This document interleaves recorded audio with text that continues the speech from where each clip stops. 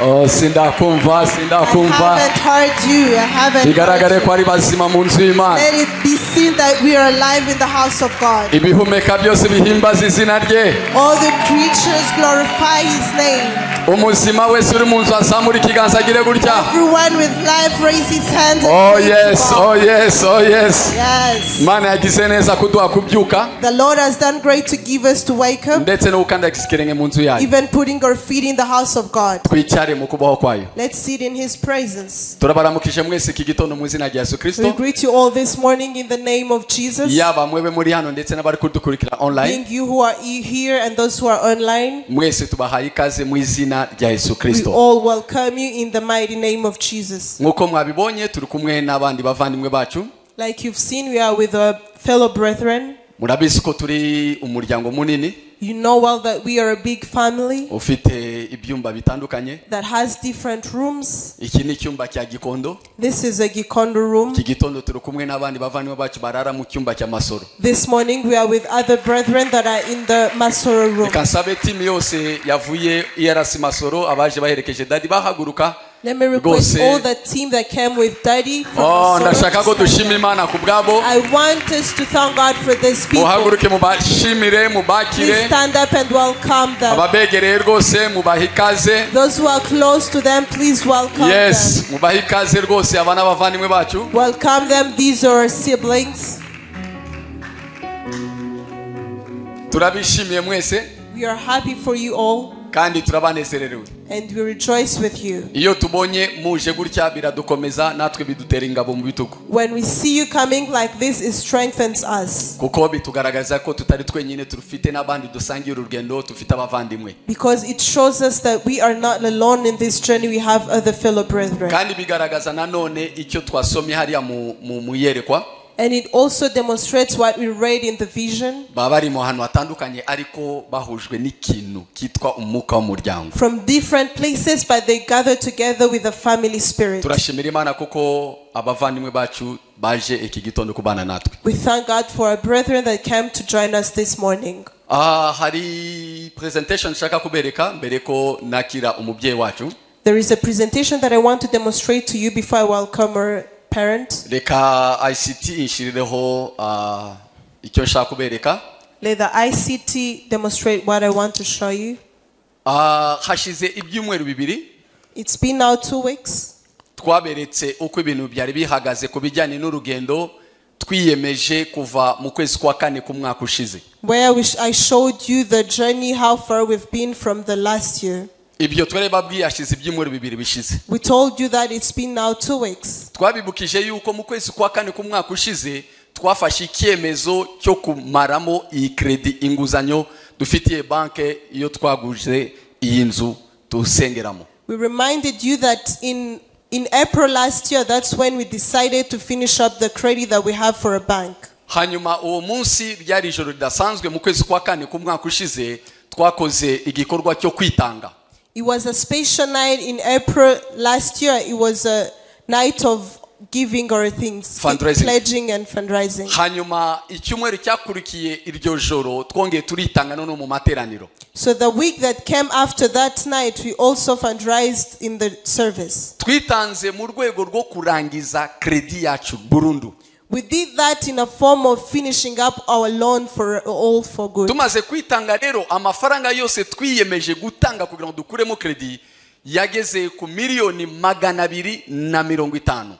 So after pledging that night, all the money that we purposed to give, it got to 250 million. Ayo niyo mafaranga twari twiyemeje gutanga. That's the money that we pledged to give. Hanyuma kubera yuko twari twiyemeje twagombaga guhigura kugira ngo tugabanye wa mwenda uvemo. So since we had pledged, we had purpose to finish up all that loan.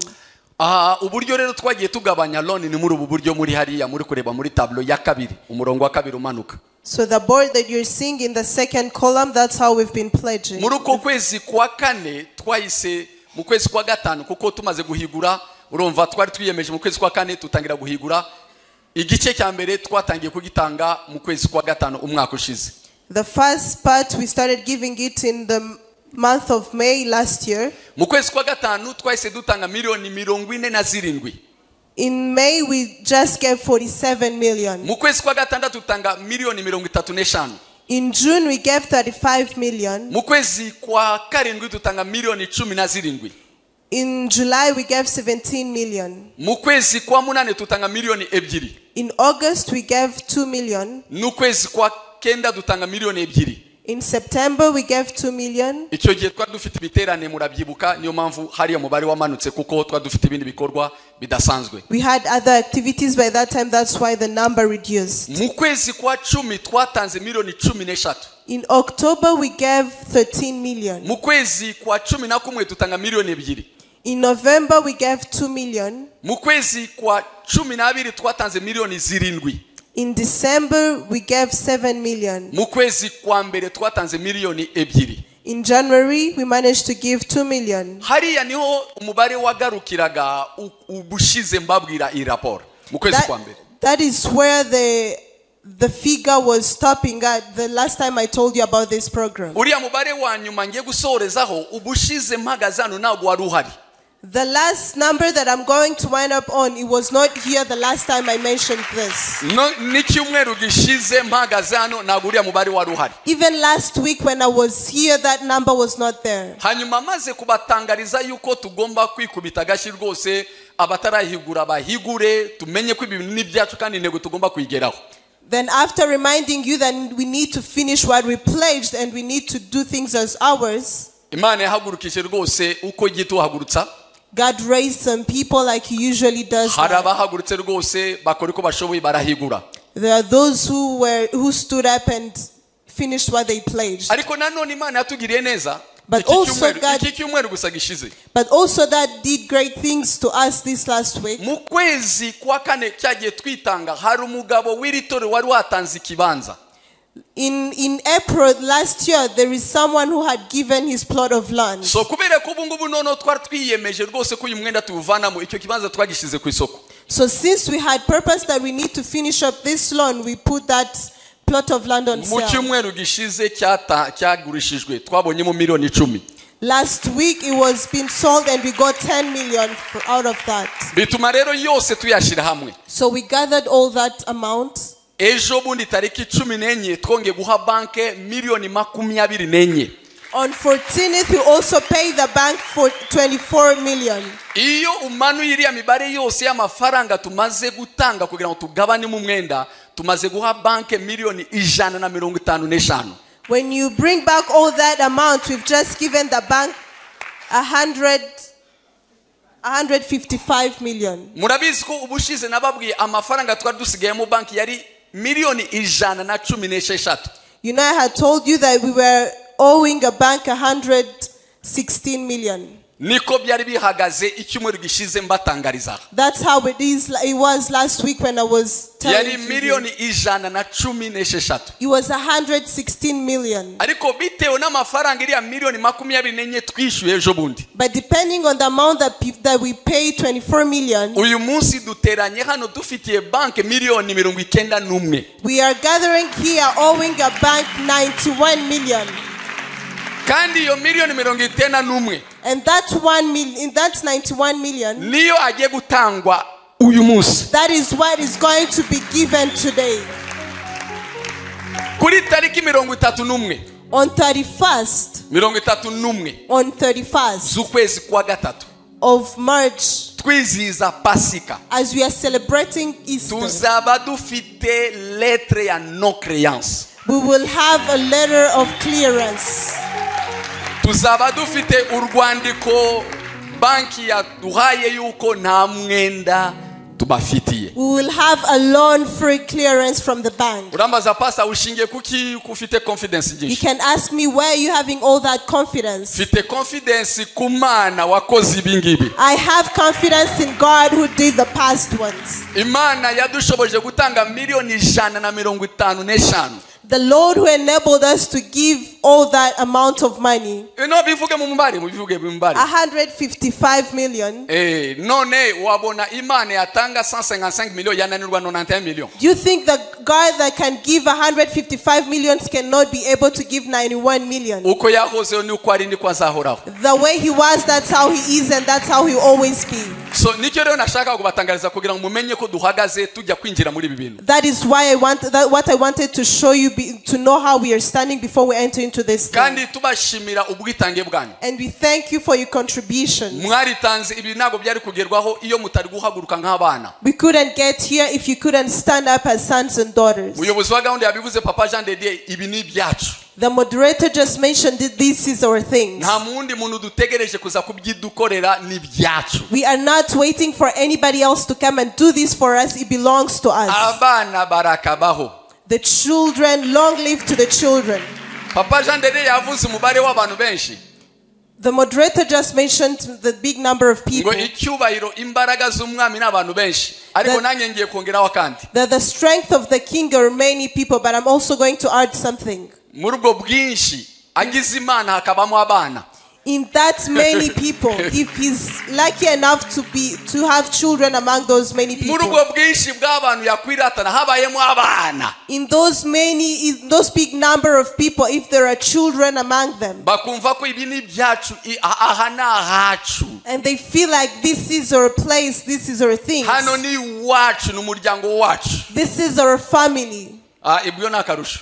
That's much better. So rero turashima cyane, turashimira Uwiteka Nyiringabo, Imana ikora imirimo iteye ubwoba, turayishima. Muyikomera amashi menshi cyane. Almighty God who does all this. Muyikomera amashi. Clap hands for God. Nyiringabo ahabwe icyubahiro. May he be given all the glory. The one who speaks and accomplishes be glorified. The creator of heaven and earth be glorified. The one who speaks and it happens be glorified. The Lord of our Father be glorified. The Lord who never changes be glorified. In the mighty name of Jesus. As you are still standing, even those who are remaining, please stand up. Those who are still sitting, please stand up. We thank God for this great work. Clap for yourselves. God has enabled you. Yes. God did it. And remember, we started this thing by having a theme that says, not by power, not by mighty, but by the Spirit of God. Let's thank the Holy Spirit who did that. Let's bless the Holy Spirit who did that. The Holy Spirit who did that be glorified. The Holy Spirit who did that be glorified. Amen. Amen. Amen. You've seen it that we are with our Father. We are blessed this morning. Twahawe umugisha iki gitondo. Papa ntabwo ashobora gukandagira hano ibintu bisigare ko byari bimeze. Our daddy cannot step in this house and things remain the same way it was. Turanezerewe papa kubakira iki gitondo. We are happy to welcome you this morning, Daddy. Twebwe n'umugisha kubagira. To us it's a blessing to have you. Ariko ni n'umunezero mwinshi iyo mwateye intambwe mukinjira muri inzu. But it is also for great joy when you make a step and enter into this house. Twebwe abana bawe turiteguye kwakira icyo Imana yabashizemo. We, your children, are ready to receive what God has put in your heart. Turabiswe Imana yakuduhaye nk'impano. We know God gave you to us as a gift. Kandi hari icyo yaduteguriye kiri mu mutima wanyu. And there is what he prepared to us that is in your heart. Uko tureba twese hano abana bawe imitima yacu irafungutse kugira ngo twakire icyo Imana yabahaye. As you see us all gathering here, your children, our hearts are open to receive what God gave you. Twatangarije itorero ko tugiye gukora iteraniro rimwe. We've announced to the church that we are going to have one fellowship. Kugira ngo tubaho umwanya uhagije musuku umutima wanyu kuko turanyotewe. So that we give you all the time that you need for you to pour out your heart because we are hungry about it. So we're going to welcome you, Daddy. Please open your heart. We are ready to receive your children. Help me to welcome our Daddy.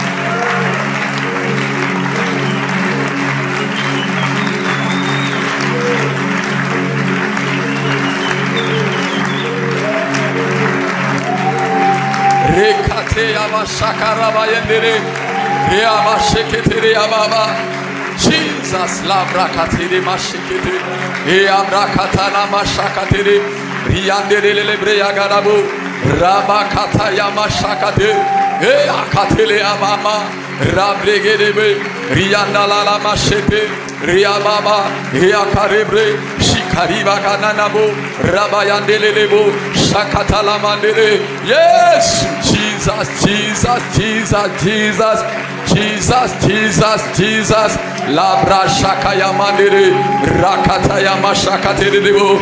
Glory to you, Jesus. Glory to you, Jesus. Lama shakate, riakate debo shikitili mandele, labra katele ababa, riamakatele ababa, ribaba baba, shakatala mandere, riakate makate, riakatala brada. Thank you, Jesus. Thank you. 24 people. Hug 24 people.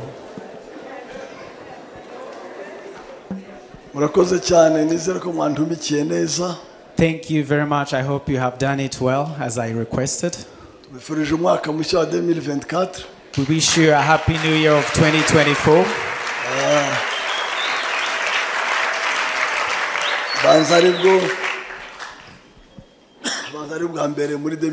Right?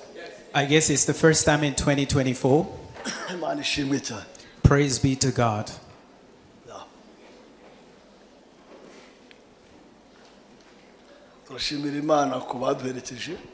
We thank God for the people who came with us.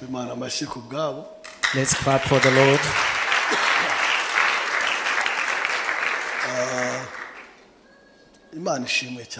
Praise be to God.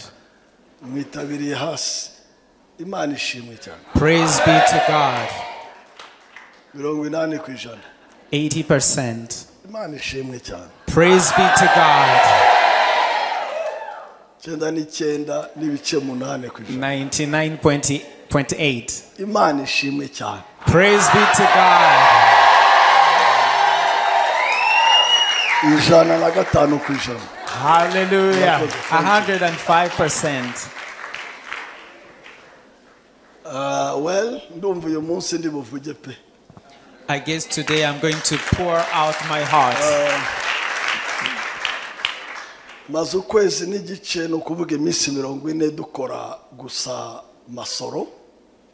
It's been for a month and a half. We've been only working at Masoro, 40 days.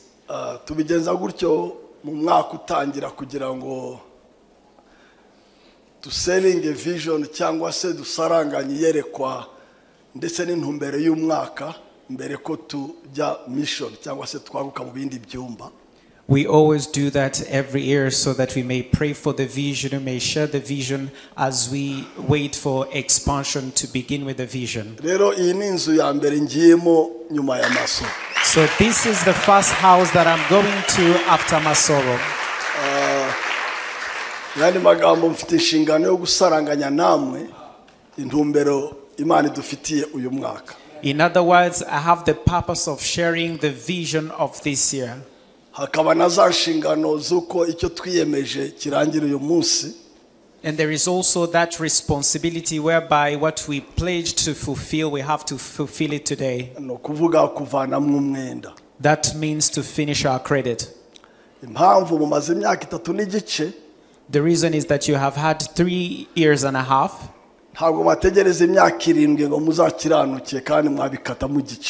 You can't wait for 7 years when you can do it in half. Even though it was difficult, I know it was very hard.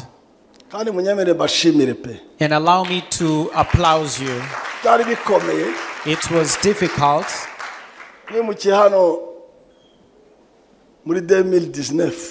You came to this place in 2019. When you are supposed to begin paying your debt in 2020. When you began, immediately the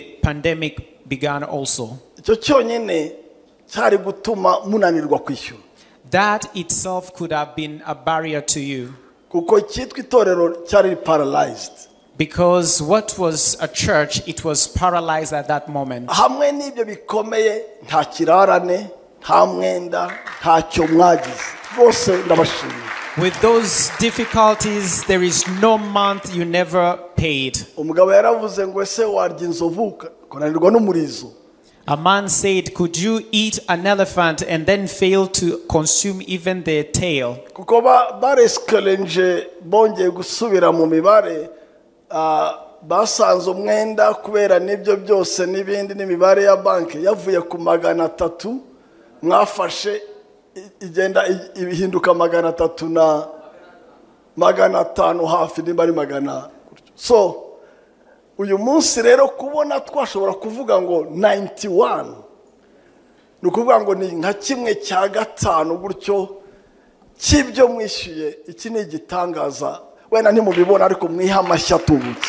It hasn't been easy because due to the pandemic, the loan profit had been really higher, but today this 91 million, it's like a fifth of what you have already accomplished. Nababwiye ko Masoro twafashe umwenda y'imyaka 7 nyuma y'imyaka 3 n'igice 4 turayirangiza tuvanamo. Banki iratubwira kuki se mushaka kurangiza mbere? Twashaka kurangiza mbere.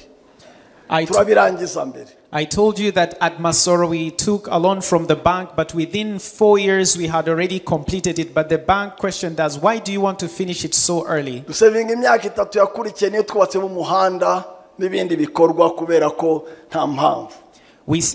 3 years that we saved is the year that we built the tarmac road and many other activities. So a child resembles the father or the mother. So you also have to save those 3 years and a half. That is one of my responsibilities today. 17th March, it will be on a Sunday. Exactly ukwezi kumwe from now. It will be a month from now. Tugomba kuba twagiye kubwira banke ko byarangiye. We will have already told the bank that it is over. Nzagaruka hano 24. I will come back here on 24th. Izaba ari umunsi mutangira tutegura icyumweru cyitwa gitagatifu cyangwa icyumweru cya Pasika. We'll be kicking off with Easter week. Nzaza purposely kuri icyo kintu. I will come purposely for that. Azabasiga icyumweru kimwe cya Pasika. It will be 1 week towards the Easter.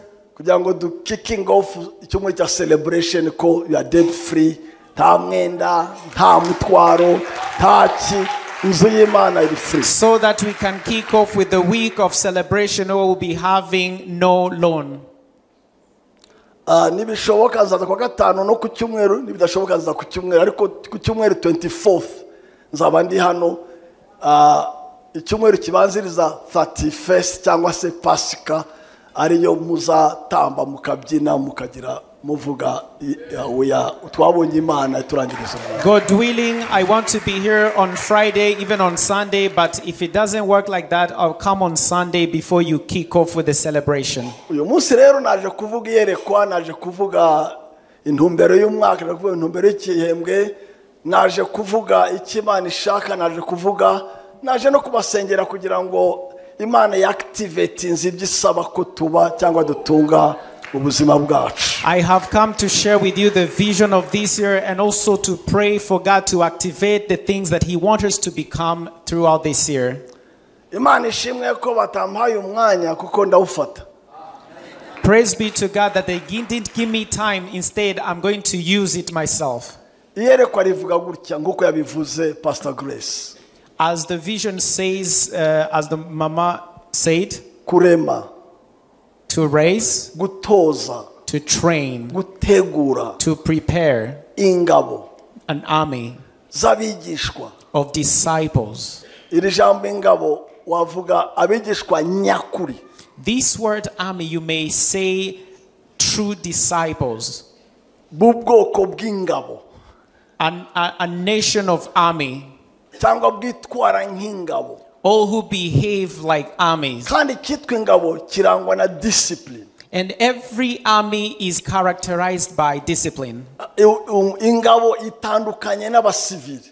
An army is different from a civilian. Ni ukuvuga ngo uri umwana uri aha ngaha cyangwa muri yerekwa ntabwo uhamagariwe gusa na civil, ugomba kwitwara mu bwoko bw'ingabo. That means a child of this vision must not behave like a civilian but as an army. Izi ngabo rero zitanga ubuzima. These armies, they give life. Ntizibereyeho kubaho, zibereyeho kubeshaho. They don't live to live for themselves, but they live to give life. Utangira kubaho ari uko utangiye kubeshaho. You start living when you start to give life. Ntunyurwa n'icyo wariye, unyurwa n'abo wagaburiye. You are not satisfied by what you have eaten. Instead, you are satisfied by feeding others. Ntiwishimira kuzura ubuzima, wishimira gutanga ubuzima. You are not pleased by the replenishing of life in you, but you rejoice over giving life. Ntusa n'umuseribateri wigaburiye, wirigaburiye, wiyambitse, wibesheho neza. Urasa n'umumama wabyaye wita ku mugabo, ku mugore akanyurwa n'uko bariye, wenda ikibagirwa ko bagomba no kurya. You don't only behave like a single person who only feeds himself and it ends there. Instead, you reflect a woman who has given birth to children and the husband is taking care of his household. Ubuzima aho agiye hose. He gives life wherever he goes. Yahuye n'umunyabyaha. When you meet a sinner, amubwira uko uburyo yava mu byaha muha Yesu. You preach to them of how they can get out of their sins by giving them Christ. Yahuye n'uboshywe n'ingoyi. When you meet someone who is bound, aramubohoza. You deliver them. Aramubohora. You deliver them. Atanga ubuzima. You give life. Yahuye n'ufite umuvumo. When you meet someone who is cursed, amubwira uko yasinyura akava mu muvumo akawuhinduka umugisha. You tell them of how they can disconnect themselves and yahuye possess a blessing. n'umukene. When you meet a poor person, kwikenura. You help them how they can become rich again. Yahuye n'urwaye. When you meet a sick person, amurambikaho ikiganza akizera ko akira akanakira. You lay hands on them and believe for their healing. Abigishwa bo muri iyi nzu n'abana bo muri iyi nzu, disciples and the children of this house, n'abatanga buzima. They are life givers. N'abatanga ubuzima. They are life givers. N'abatanga ubutabazi. They give help. N'abatanga igisubizo. They give answers. Uko iyo ni kamere yawe. That is their nature. Kugira ngo babigereho rero, for them to achieve it, n'abiyeguriye Imana, they have to truly consecrate themselves to n'abatariho ku bwabo, they don't live by themselves, n'abanze kubaho ku bwabo, they refuse to live by themselves, n'abazi ko batari ababo ngo bigenge, they know that they are not of their own that they may control themselves, they are God's people, bihaye Imana batitangiriye, they devoted themselves without barriers, n'imari bwite y'Imana, they are God's property, n'imbata ku bushake bw'Imana, they are slaves of ingingo zabo n'iz'Imana, their bodies are of Christ, umunezero wabo n'ugushimisha Imana, their joy is to rejoice God. Abo ngabo nabo, now those people, bakava ahatandukanye, they come from different backgrounds. That means in this house, habamo there can't be ideology. In this house, the dissimulation is not inferiority. Dissimulation is not because of dispute. We may dissimulate by still unified. In this house, children grew up in churches, and those who grew up children of pastors, and those who are born in sorcerers' houses, they gather in the same discipleship class, and they all serve God. Those who grew up in Sunday school, and those who grew up smoking weed,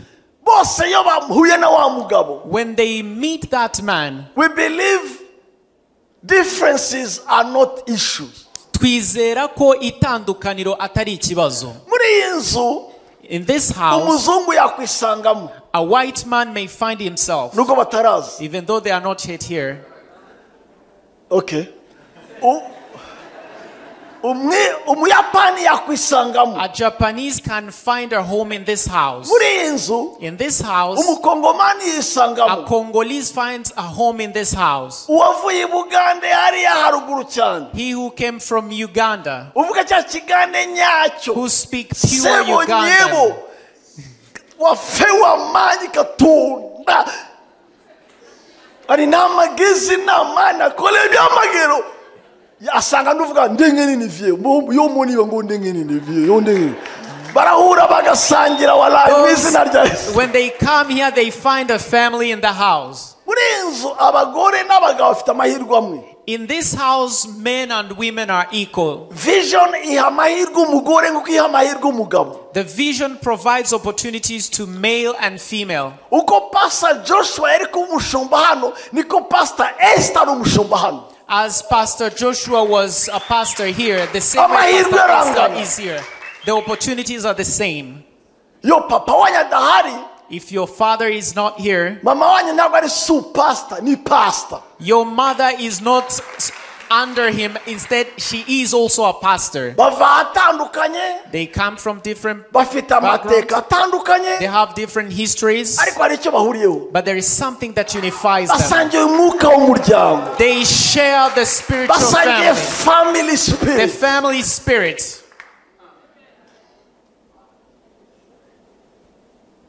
Bahobera Masasu nk'abavutse kwa Masasu. They hug Masasu as they were born in his house. N'abana mu rugo badafite icyo batakaje na kimwe. As the children in the house who miss nothing. Hano muri iyi nzu In this house, uwarongoye bamutahira ubukwe bose n'abatamuzi.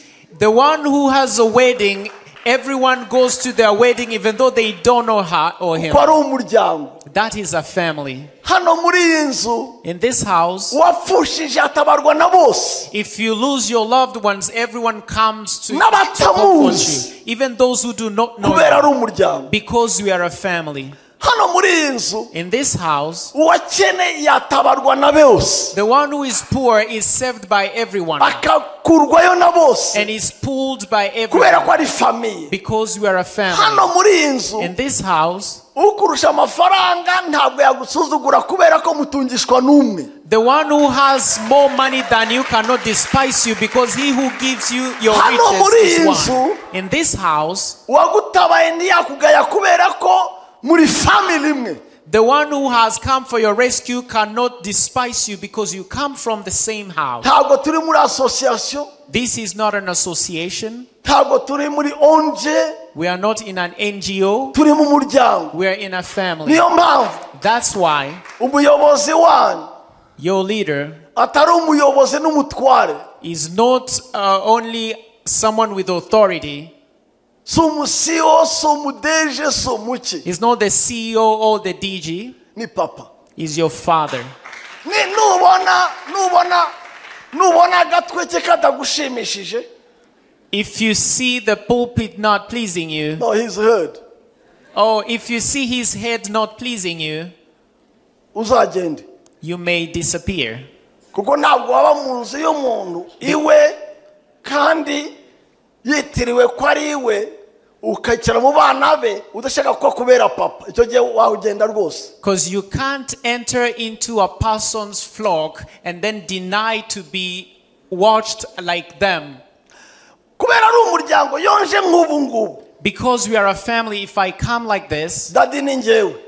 I am the daddy. Uyu munsi daddy ni njyewe. Today I am the father. Araba daddy nyuma ya saa saba. He will be the daddy after 1 p.m. Yonje gutya. When I come like this, Ahinduka mukuru wanyu supervisor. he becomes your supervisor. Namara kugenda And then when I leave, mukamwita daddy. you call him daddy. Ariko igihe mbari daddy ni njyewe. But when I'm around, I am the daddy. Muri kunyumva? Have you heard me? Ngomeze. Should I proceed? Ni ingabo It's an army babeshaho who give life, biyeguriye Imana wese who have truly, totally consecrated themselves to God, badasa bava hatandukanye, who come from different backgrounds, ariko bahujwe n'umwuka w'umuryango, but connected by this family of the family spirit. niyo mpamvu ubona aha ngaha That's why you see here, nta bodyguard ifite, I don't have a bodyguard, kuko papa ni nk'umushumba agomba kunuka intama. because the father is like a shepherd. He must smell his sheep. Kubera ko muri famiye papa ntabwo aba afande, Because in the family, the father is not their father. aterura abana, He lifts up the children. arabahobera, He hugs them. arabakira, He receives them. ntabwo abikanga nabo ntibamwikanga. They don't get scared of each other. Bidahari twaba turi ahandi. If that was not there, then it will be somewhere else. Rero hamwe n'umwuka w'umuryango Now, together with this family spirit, barasanwa, they are restored. twemera deliverance, We accept deliverance. twemera ko abantu bashobora kugira ubushake bwiza ariko bagagoha n'ingoyi zituma badasohoza icyo bahamagariwe. I believe people can have goodwill, but carrying yokes that may prevent them to fulfill Twemera ko their umuntu vision. yaba hasi y'icyo yaremewe kubera ko afite ibimugota agomba gusinyura. We believe that someone can live under or below his place where he was born to be because of the yoke. 100% twemera ko abantu bagomba kubohoka kugira ngo bavive plenitude ya salvation yabo. We believe 100% that people have to be delivered so that they can live 100% of what they were born to become. Twemera ko umuntu yabohoka mu mwuka, We believe that you can be delivered in the spirit, amadayimoni akamuvamo akagenda n'imbaraga z'umwijima zikarekura. and the demons will flee, even the power of darkness. Twemera ko umuntu yabohoka mu bugingo bwe We believe that people can be delivered in their soul ari igisenzegeri, when they were completely devastated, atarigeze akundwa, yet they never been loved, ariko umwuka w'umuryango ukamwomora. but the family spirit may heal them. Urugero, For example, hano hari benshi muri mwe kuba bavuka ntibarakorwa anniversaire, kuba bavuka some of you here, since they were born, they have never celebrated their birthdays kubera nta n'uwari kubakora anniversaire. because no one will do that for them. Abandi barya gato, we ntiyarazi n'amatariki nayo haranakekeranya, hari byinshi. Some eat the cake, but some don't even know the specific date. Ariko muri iyi nzu But in this house, bazakudelivera ibikomere wavukanye wakuranye, they will deliver you from all the bondages and the yokes that are binding bazagutega you. amatwi. They will listen to you. Uzi kubona umugabo nk'uyu Do you know, seeing a man like this, uyoboye abagabo magana menshi, who is leading many, many men, wubashwe ukomeye, who is honored and powerful, akakicara gutya akaguha amasaha 6-8, and he sits like this, gives you to 7 to 8 hours, atega amatwi amafuti yawe, listening to your iniquities.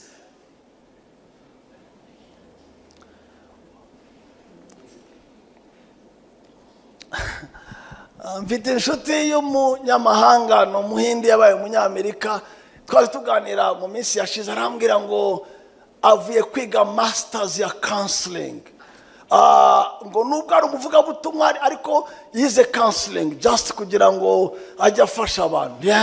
Kagire inkuru, arambwira ngo nta urenza abantu 3 kandi na bose iminota 33 ntarenze, yarani 30 minutes, ndakata telefone agafata rendezvous ya next time, kandi buri rendezvous arishyura. Ndavuga abagenzi nishyuze Masasu. Masasu ntanze facture, uziko nagura indege vuba.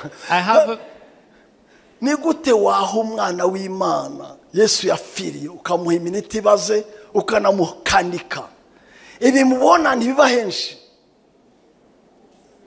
I have a friend from India. He came from the USA to study in the masters in psychology. He said that he's going to be giving 30 minutes to every individual as he does counseling for them. But I also wondered if someone also is calling and that minutes elapses, he hangs up and then he calls some other time. Listen, the best, richest treasure somebody may give you is his time. Ubutunzi cyangwa se ikintu cy'agaciro umuntu ashobora kuguha n'umwanya we and his heart. kandi akaguha n'umutima we and ease. ndetse akagutiza amatwi ye. Sitting in front of some, imagine somebody who come from everywhere and call. He doesn't believe he's gonna get an appointment with the apostle, Pope of ERC, and then he find me sitting like this for 3, 4, 5, 6 hours, just paying attention for somebody without expecting nothing from him or from her. Ibaze umuntu kuza akaza akasanga umuntu nkanjye uyoboye ERC ariko nkaca bugufi nkamutega amatwi nkamwumva amasaha menshi. Kumucira bugufi suko ari ikindi. It's my calling. Gutanga ubuzima. It's my joy. Gutanga ubuzima. Ntabwo bimvunye. Ariko bimuhesha agaciro. Humbling myself, biramwomora. It heals them. Aha rero, now this house, mwese mufite amahirwe yo kwakirwa na His Excellent Reverend Sengiyumva Elisha Masasu. All of you here have equal opportunities to be welcomed by your dad. Usibye nawe, even not him, nanjye, even me. Siyajya banderefona abanyarikira mwe muri mwebwe harabo tubonana rwose nta discrimination. Nimba aba vivante, aba minyona, aba nani baza kunshaka n'abazerereye baza kunshaka bakamfata umwanya, how much more abo mu cyumba nzabazwa. So ariko iyo yose iri muri ya area basanwe, barasanwa, barubakwa, barubahwa, bitabwaho, batunganya ubugingo bwabo buhabwa agaciro, bari healed, bari cancelled, bari restored, bari ufite uburenganzira nawe. You have the right. If someone from elsewhere can seek from me, how about the children in the house? But that comes from that phase of restoration. Number sinzari kangahe baratojwe. They have been trained. Muri vision, in this vision, ntabwo twemera umuntu umare amezi atandatu ari umushyitsi. We don't accept people who spend 6 months being visitors. Agomba kwiga class. You have to learn about classes. Kubera ko twebwe twemera ko, because we believe umwigishwa n'uwize. A disciple is the one who's been taught. Umuyoboke n'uwabasuye gusa atashaka kwiga. A believer is someone who simply came to fellowship. So ntabwo hano turema abafana n'ababeliever. Hano dushaka abigishwa. Ikijambo cy'Rwanda abigishwa n'abagira bate n'abiga. Here we don't train fans and believers, we train disciples. Niyo mpamvu abizanga bahaguruke biha amashi n'abicaye baha amashi. So those who have learned here stand up so that they may clap for you.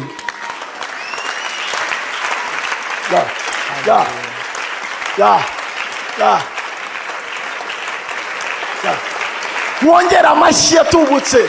Clap for yourselves. You may be seated, friends of God. All of you who've been discipled, you are my proper children. The one who will touch you, let them touch me first. And you know that I greeted you. In other words, my glory, I transferred it on you. I denied nothing from you. I held nothing from you. And after they have washed us, and they are sent with that anointing, that zeal, to enthrone Jesus as the Lord of every individual, every family, every city, every nation.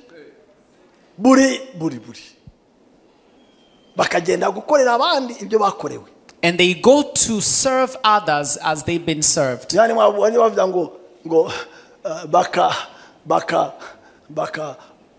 basanwe They have been restored, bagasana. and they also restore. Iyo yerekwa rero That vision now, bikorwa mu byiciro by'imyaka 7. it is done in the sequence of 7 years. Turi mu cyiciro cya 5. We are in the 5th division. Icya mbere cyari kuvuga ubutumwa. The first one was about evangelism. Icya kabiri cyari komora. The second was about restoring. Ubwo iyo mvuga kimwe ni imyaka 7. If I say 1, it means 7 years. Icya gatatu cyari kwigisha. The third was about teaching. Icya kane cyari kwiyegurira Imana. The fourth was about consecration. Iki cya gatanu rero ni hariya ntangiriye. Now the fourth is where I've begun. Nukwambikwa It is to be empowered, imbaraga to be empowered zidasanzwe, by the supernatural imbaraga power, z'umwuka wera, the power of the Holy Spirit, ubushobozi bw'umwuka wera, the ability of the Holy Spirit. kubera ko mu cyiciro kizakurikira bazoherezwa. Because in the next phase they will be sent. Yo rero mu gisirikare, So in the army, ngiye kuvuga igisirikare ariko ntimugire ngo ni icyo hanze. Njyewe ntabwo ndi umusirikare, sindakura no kumbunda, murabizi. Sindayikoraho physically, njyewe nitwa Masasu gusa, ariko sindakora kumbunda. I'm going to talk about the army, but I've never even touched a gun, even though my name is Masasu. I'm called bullets. I never touch any gun. Nitwa Shame on me. Masasu ariko ntago ndakora kumbunda. How can you be called bullet and you never touch a gun? Ni gute wakwitwa Masasu utarakora Anyway, kumbunda? I'm the bullets So rero ndi Masasu without gun. ariko nta mbunda nkoresheje. My bullets come from here. Amasasu yanjye ava mu kanwa. Anyway, so rero iyi myaka 7 That means these 7 years, ni gutya bifata. Mu gisirikare barerekrita, in the army they recruit, bakakogosha, they shave your hair, kora ka test biri ku santé publique, they do physical training, bagakora santé barebe nimba, they do your health checkup. kwandika ni evangelisation, Writing is the evangelization, gucheckinga ni restauration, checking is the restoration, wamara bakakwisha kufungura imbunda clank clank clank clank. and then they give you trainings on how to open guns. Ubwo ngo babyita kwigisha, That means it's the discipleship, hanyuma bakwigisha rero discipline, and then they teach you about the discipline, character y'igisirikare. character of the army. Uri kushaka kurya uri umuzembezembe bagushyira impungure zishyushye mu minota 2 igomba kurya, watinda mukabita. They give you a hot meal, they give you time, limited time to eat Ubwo it. nabigeranya n'iki? How can I compare that with? N'iki? Na consecration. That's consecration. Vugura mu bwocyondo. Wamara gutozwa, After you have been trained, ukamenyerezwa, you are taught to, ukomorwa, they teach you the character, they heal you, kugira ngo uzajye ukazapasinga. so that by the end you pass. Gupasa rero The passing now, nukwemera ko wahawe ibyangombwa byose, it is accepting that you've been given all the requirements. ugiye kuba umusirikare, You are going to be an army. ugiye ku You rugamba, are going to the ugiye war. buzaba busanzwe. You are going to, Mu byo bari buguhe rero, mu yandi magambo, ubu ngubu mw'iki cyumweru, in other words, in this week, ni cya passation, it is the week of passing, aho twakira ibikenewe where we receive the necessary mbere yo kujya ku rugamba. before we go to the war. Mu byo baguha cya mbere ni iki? What do they give us first? Baguha imbunda. They give you the gun. No by power, Ntabwo ari no by kubw'imbaraga, might, ntabwo ari kubw'ubushobozi, by the Holy Spirit. ni kubw'umwuka wera. Mukenyere ukuri, mwambare, muhabwe bifa. Carry the truth and be given all the instruments. Mu kindi baguha rero kuri uyu mwaka, Another thing they're going to give us, nicyo bita binoculars. binoculars. Thank you. Jumelle. Jumelle mu kinyarwanda ni igisha. Jumelle. Ndeba kure. Ndeba kure. Mu kinyarwanda ni iki? Ndeba kure. Uyu mwaka rero ni guhabwa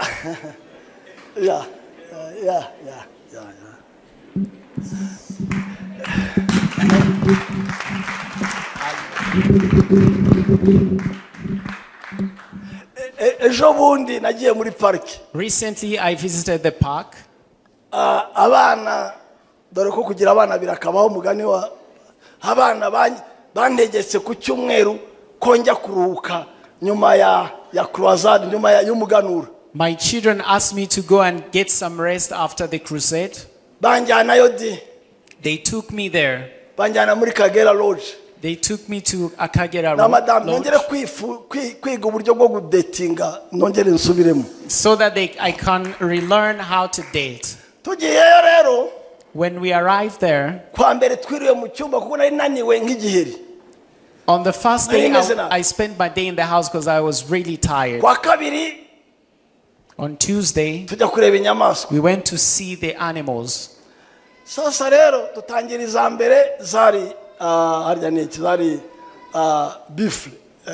Buffalo. Then the first one were the buffaloes. Imbogo. There were very many.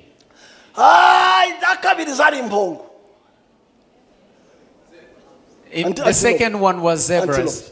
Antelopes. We approached them like 3 meters close. But buffaloes, we saw them from afar. But the antelopes, we came close. Even the zebra, we came near. But when we arrived somewhere, they saw us, they showed us like in 500 meters.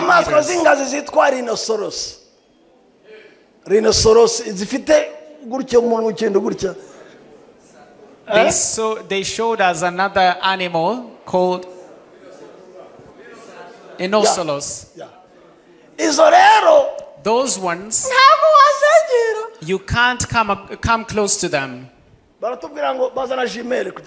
They said just get the binoculars. And then you think they are very close, yet they are very far. The reason why an army need to carry binoculars, he can see the enemy when they are still far. And then he cannot attack you promptly. This year now, you will receive the binoculars. You will receive binoculars. You will know the reason for things, so that you can remove them along so that you can grab what is yours. Whatever that is hidden that is meant to harm you, you will see them. Even what you need to know, so that you can fulfill the calling of the Lord. You will see them. You will dream. You will have revelation. You will have revelation. You will prophesy. None of you will. No one will. None of you will be. You will understand. You will know. You will have a revelation. You will have a discernment. You will prophesy. A simple such. Muzamenye impamvu mumaze imyaka 3 murwaye muganga yarabuze indwara muzabimenya. You will know why you've had 3 years sick and the doctor didn't discern that sickness. You will know why your marriage delayed.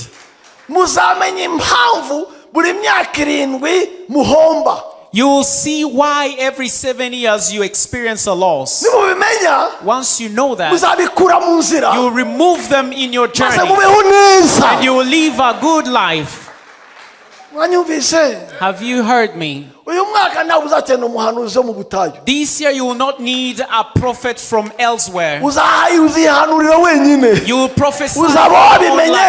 You will have understood it. n'icyo ndazakubwira aza gushimangira no kwemeza icyo wabwiwe. Even what you get elsewhere, someone will come to emphasize on what you already know. Say that I will know by myself. I will see by myself. I will understand by myself. In the name of Jesus Christ.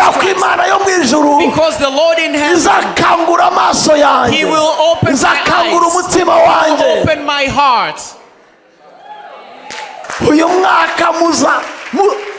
This year, that is 2024. The first time that is about to be concluded. What is it, revelation? What does it really mean?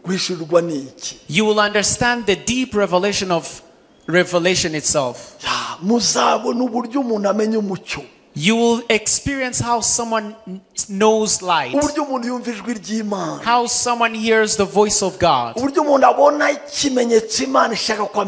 how someone perceives what the Lord wants them to know. You will even see the length of your intestine. You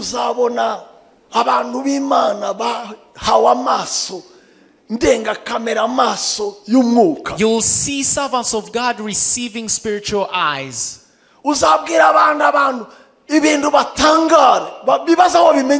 You will tell things to people and get amazed. None of you will hide themselves among you. No one will fool you. No enemy will penetrate through you. No witch will be among you. No servants of the darkness will come into you. You will perceive them.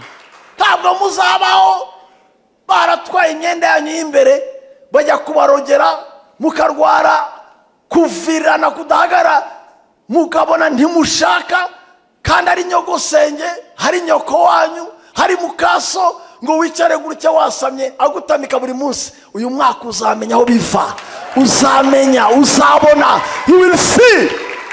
This year you will understand if people have taken your inner clothes and they are using it for incantation, they are stopping you from unstoppable menstruation, or you're not getting married because of that. This year you will see that and revoke it. Because they have been exposed, they won't be able to operate among us. Because a sword that has already been perceived cannot harm a whole.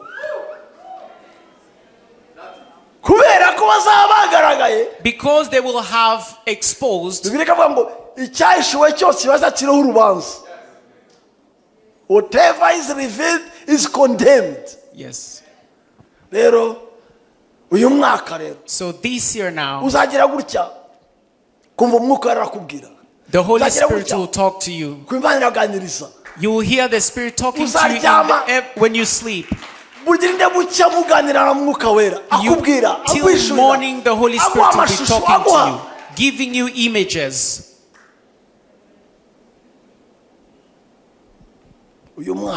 This year, because without having those eyes, you can't go and fulfill your mission, yet you are blind. Paul went to evangelize. When he reached a place,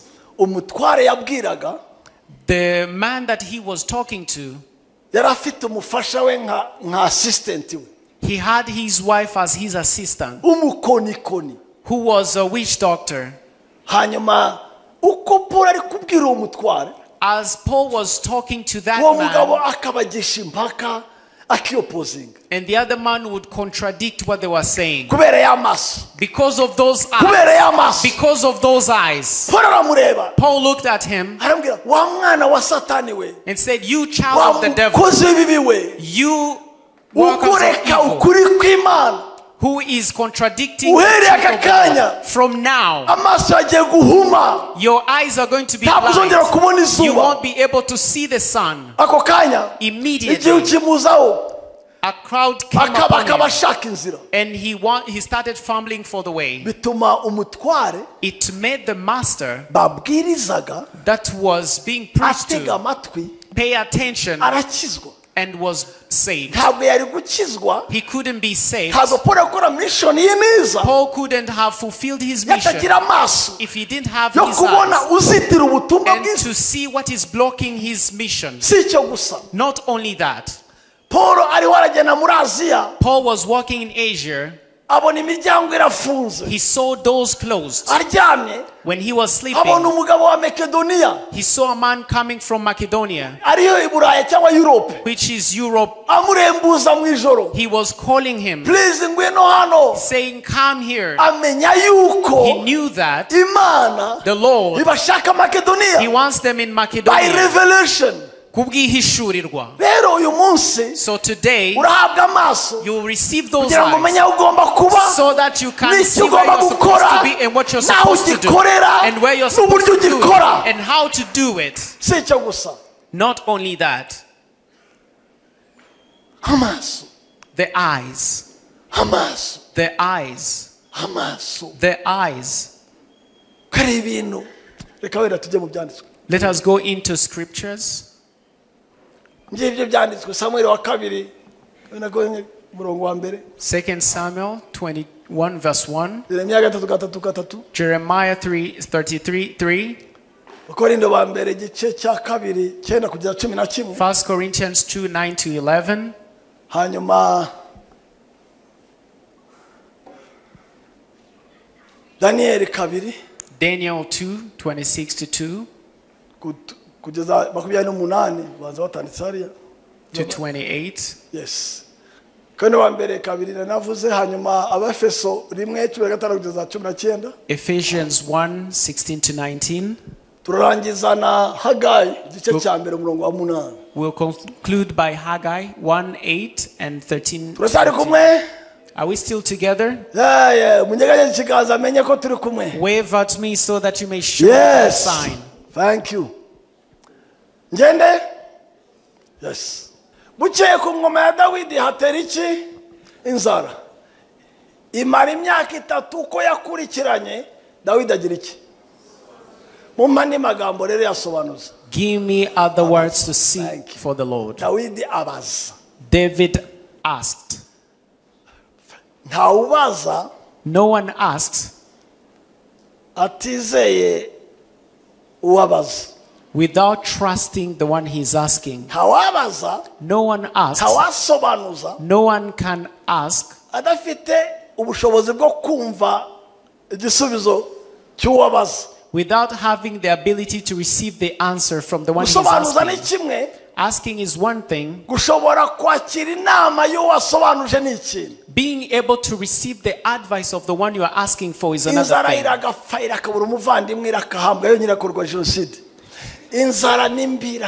Cursed be famine. Dawidi asobanuza Uwiteka aravuga ati bitewe na nanjye nkavuga ngo ikikuremeye cyose usobanuze maze wumve Imana umenye ikibitera. So whatever that attacks you, see God, ask him and know the source of it. Let me share with you this. Family yacu turabakozi, papa wacu ni hard working. Our family, we are hard workers. Papa yari umukozi cyane. My father was a great worker. Hanyuma rimwe, and then one day, papa we ari we mfura mu bahungu, his father, who was the firstborn among males, he was a great worker. Kuva mfite ubwenge mubona, he was a hard working guy. The day I became a child who can see things, I saw him working hard.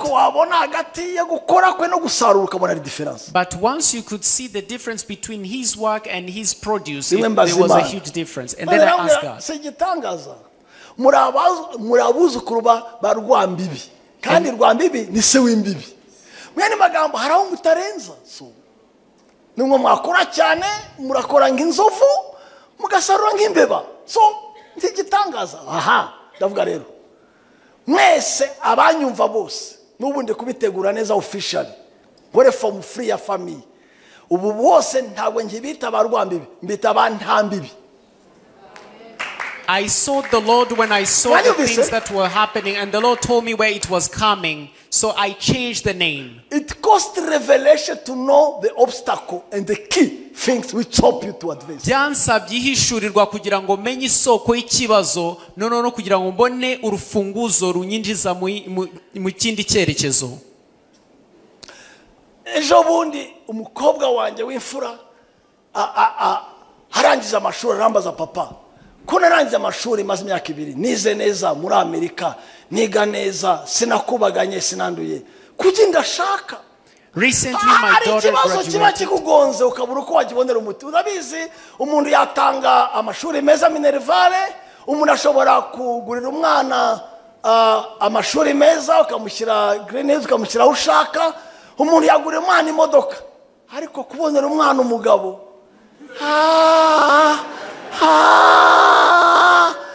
mina kwambia nubwo nubishije ndimbwa kabisa kubona ntacyo wakwera umwana ukaba illimité. Recently, my daughter, after graduation, she spent 2 years without having a job, and she wasn't even married, but she came to me and asked me, you can give your child everything, education, but you can't give them a husband.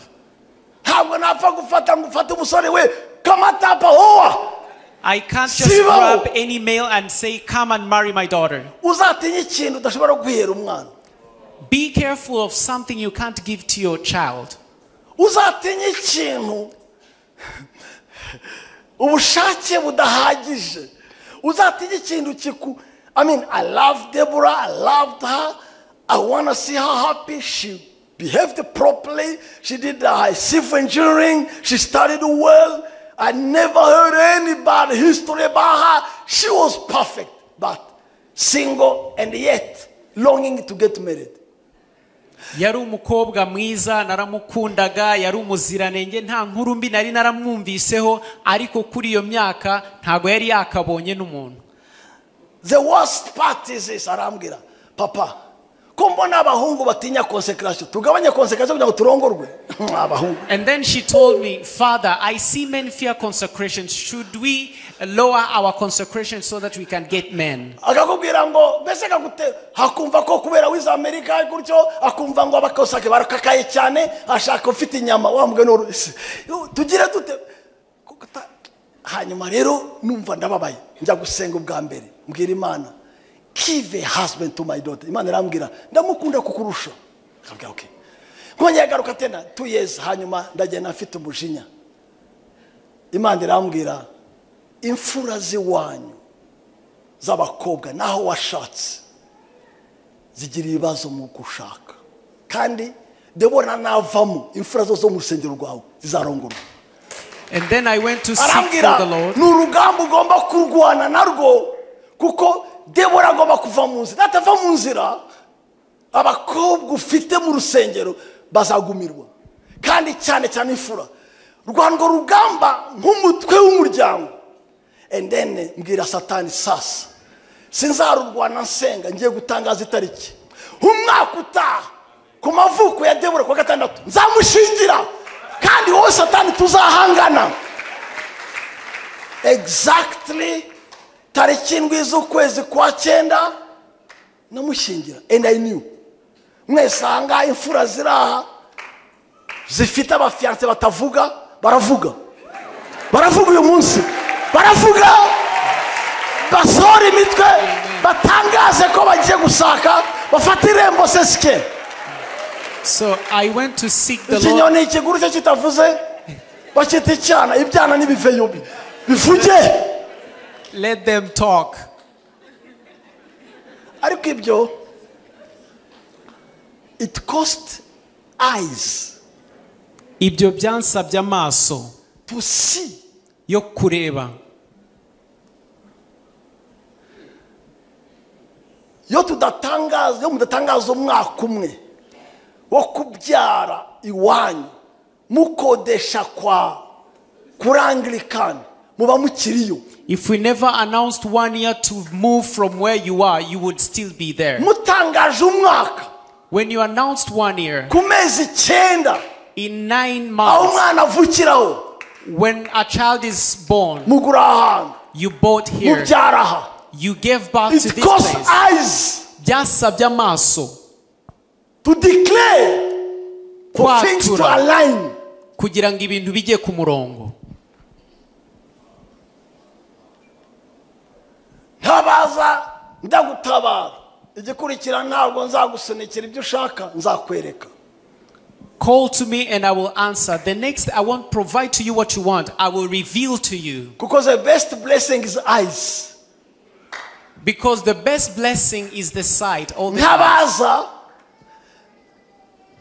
ndagutabara. Call to me and I will answer Ariko you. ubutabazi bwanjye And my rescue, butangira no kuguhishurira it starts by revelation, kukwereka to show you ibikomeye the great things biruhije and unsearchable things utamenya that you do not know, cyangwa amaso yawe atamenya all that your eyes cannot see. kuko wabonye Because you saw, aba yabonye, he had seen. wabonye Because he who sees, aba yabonye. he had seen.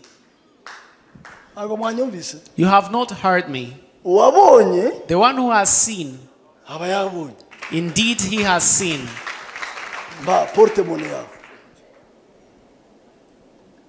ba portemone cyangwa Give me the wallet. iyo ubonye amafaranga When you see the money, bavuga ko wagize gute, they say that you have, bavuga ko wagize they ko say wabonye that you have seen money. iyi ngiyi kubona gutya Seeing like this, bisobanuye mandi magambo give me another words. aba yayacakiye, That means you have grabbed it, aba yayakiriye, you have received it, aba yayafashe, you have held it, aba yayabonye. you have found it. Now mbere ko abona byo kubona Now before you find, abanza you must see. mu yandi magambo In other words, abanza guhishirirwa you must get a revelation mbere ko possessing. before the possession. Mu yandi magambo In other words, mbere ko Emi before Amy abona cyangwa arongora saw acura or married Christine Christian, yabanje he saw her. ntacyo uzabona You cannot possess utabanje. without seeing. Mu yandi magambo ukurusha amaso That means the one who has great sight akurusha gutunga. finds more, that can possess more than you.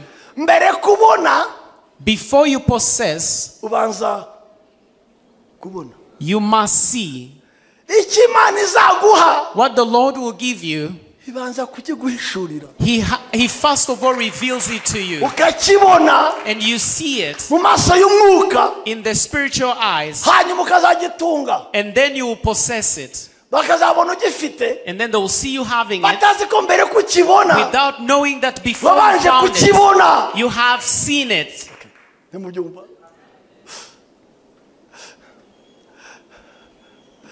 Umwami Ezekiya The king Hezekiah yereka intumwa za Babiloni ubutunzi bwose yari afite. He saw the messengers from Babylon, all his greatness. Isaya aramubaza, And then Isaiah asked him, bavuye he?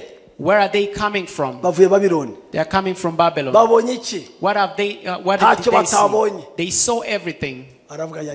And then he say, wow, Umva ijambo ry'Uhoraho. hear the word of God.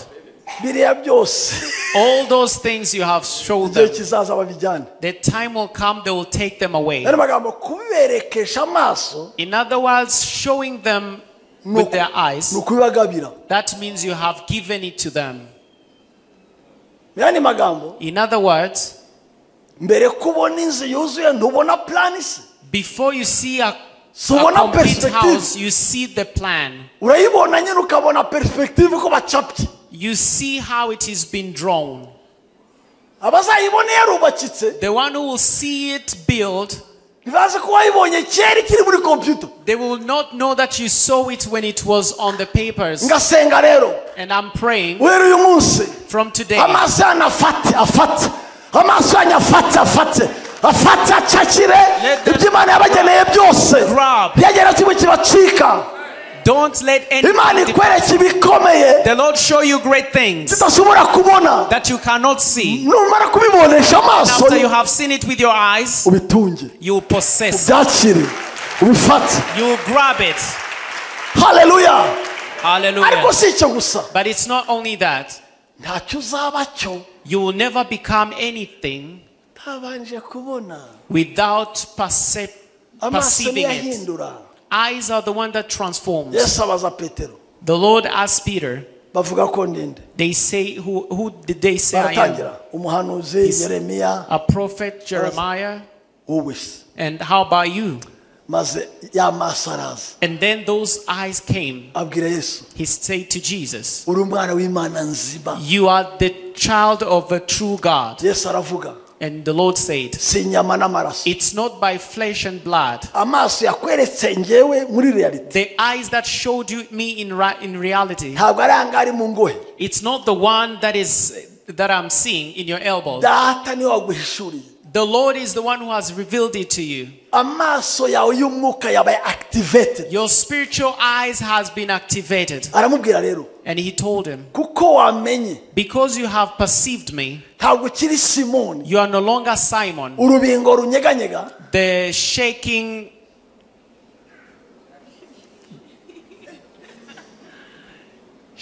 glass. Should I say grass? ahubwo uhindutse Sefasi, Instead, you are becoming Cephas, urutare, the rock. stone, rock. Urumva ko shifting from rubingo to rutare, You know, coming from a soft grass, now becoming a rock, it costs eyes. byasabye amaso. Because eyes transform you to be a rock. Kubera ko amaso aguhindura kuba urutare. When you see, you become solid. Iyo wabonye urashikama. And you become a foundation. Kandi ukaba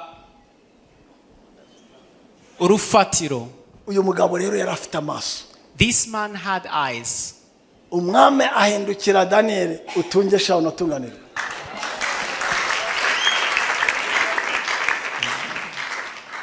Umwami ahindukira Daniel wahimbwe Betsara aramubaza ati, mbega urambwira inzozi neretswe n'icyo zisobanura?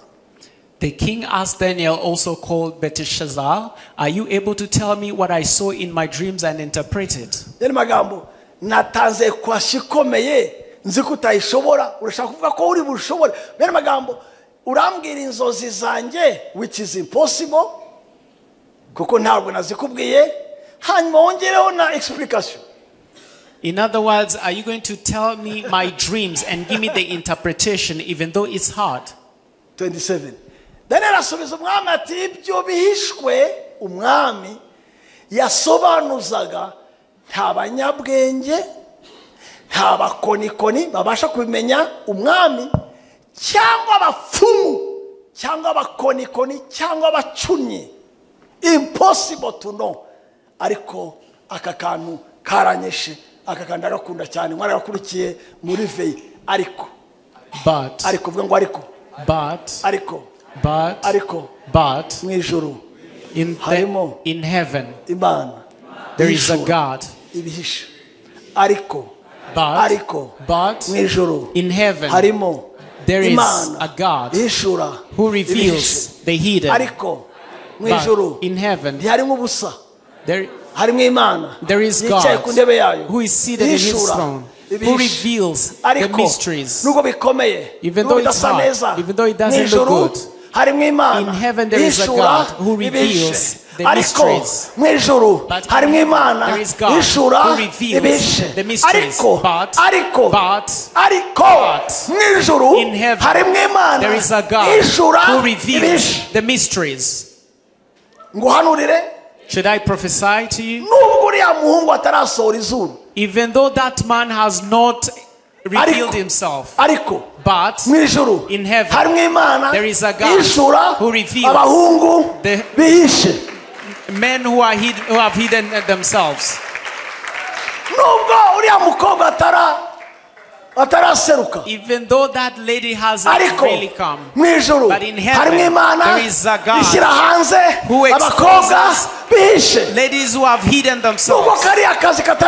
Even though that job has not been found, even though you haven't found a job, but in heaven there is a God who reveals company that has not even though money hasn't come yet, even though you haven't possessed, but in heaven there is a God who reveals the source of money that you have never seen. Hallelujah. Even though the doctor said that you're sick, a great disease, but in heaven there is a God who reveals the cure for this disease. Say but in heaven there is a God who reveals, he exposes, he shows all the mysteries. Even though your visa hasn't come, but in heaven there is a God who leads offices even though you are still renting, you haven't been in heaven there is a God who reveals how you can build a house. Even though we still have a debt, it's 1 million. There is in heaven there is a God who possesses everything. He reveals how money comes. Even though you haven't gotten a baby, even though the child is delayed, there is a God who reveals children. Even though you don't know how you will build the other house and how you will here. In heaven there is a God. There is a God who reveals the hidden. Even though in your family they haven't been born again, they are fornicators, they are drunkards, they don't behave well, but in heaven there is a God. There is a God who reveals to people, those who are born again. In heaven there is a God. In heaven there is a God. In heaven there is a God. In heaven there is a God. In heaven there is a God.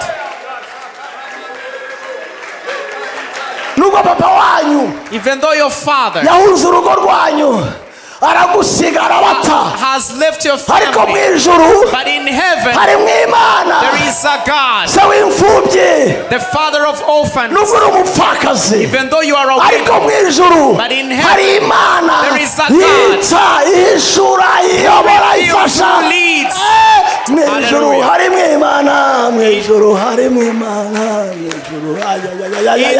There is God. Hallelujah. Hallelujah.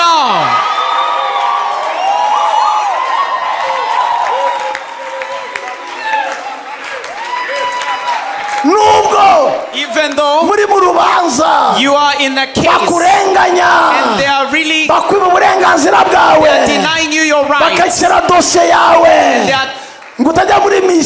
they are stopping your papers don't proceed. Even though they are stepping on you, they are laying on you, even though they are doing justice against you. Hallelujah.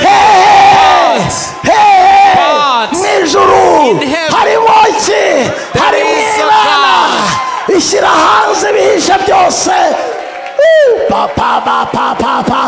Hallelujah.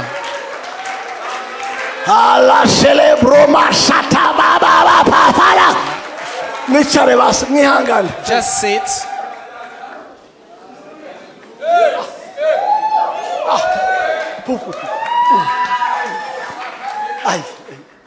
Haya makuru ntabwo nayasubiramo. I can't talk of that news. Uyu mwana w'umuhungu na bagenzi be. This young man and his friends. Umwami araryama. The king slept. Arabyuka. He woke up. Arabahamagaza. He called them. Arababwira. He told them, Narose. I dreamt. Nyuma Imana yarose. I dreamt. Ariko ibyo narose. But what I dreamt, nabyibagiwe. I forgot. One, mumpe indoto zanjye. Tell me my dreams. Deux. Second, mumpe icyo zisobanuye. give me the interpretation. Trois. Three, mugire vuba. and do it very quickly. Quatre. Four, nimutagira vuba ndabaca ibihanga. if you don't do that, I'm going to chop off your head. baramubwira. They told him, tubwire indoto. tell us the dream natwe tuzisobanure. and we interpret them. kubaza umuntu indoto mutararanye. Asking someone your dreams yet you didn't No even sleep kwanduranya together. gusa. Kwanduranya gusa.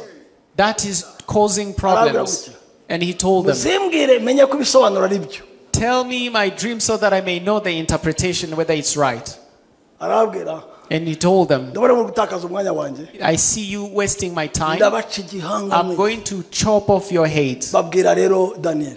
And then they told Daniel, turapfuye twese. we are all dying. abwira inkone.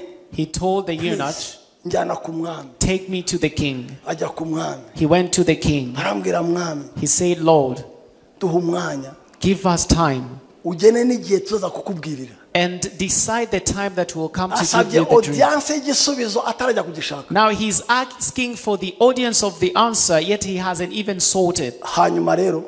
And then aragenda. he went back. abwira bagenzi be. He told his friends, turapfuye cyangwa turasenga. we are dead or we'll pray.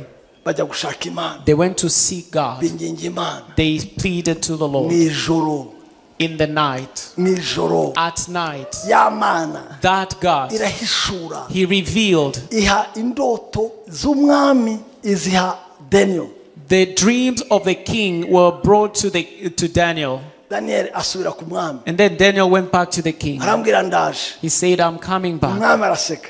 The king laughed. uri bumbwire indoto zanjye. He said, you're going to tell me my umbwire nicyo dreams bisobanuye. and give me the interpretation.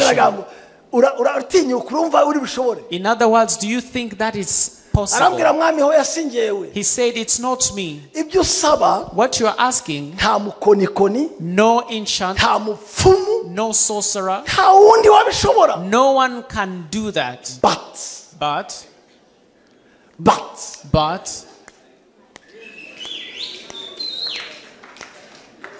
ntabwo harimo ubusa.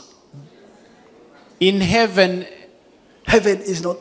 is not empty. Somebody is sitting in heaven. There is hari umuntu wicaye mu ijuru. And he reveals. kandi uwo arahishura. Whatever is hidden. igihishwe cyose. He exposes. akizana ku mucyo. Whatever may not be known. ikishobora kuba kitazwi. ibyo utazi byose mu buzima bwawe. What you don't know in your life. ibyo ushaka kumenya impamvu yawe. What you want to know the reason. gitondo umenye iki kintu. This morning know this. mu ijuru harimo Imana. In heaven there is God. ihishura ibyo utazi. That reveals to you the things you don't know. kandi n'uburenganzira bwawe kubimenya. And it's your right to know that.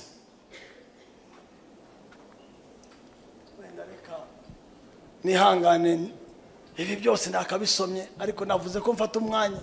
Bear with me, I would read all ijisho this. ritigeze kureba. ibyo gutwi kutigeze kumva. ibitigeze kwinjira mu mutima w'umuntu. ibyo byose Imana yabiteguriye bande. What no eye has seen, what no ear has heard, what no human mind has conceived, the things God has prepared for those who love Him. abakunda Imana bafite kumenya ibirenze amaso n'amatwi. Those who love God, they have to know what's beyond the sight and the ears. ariko Imana yabiduhishurishije umwuka wayo kuko umwuka arondora byose ndetse n'amayoberane y'Imana.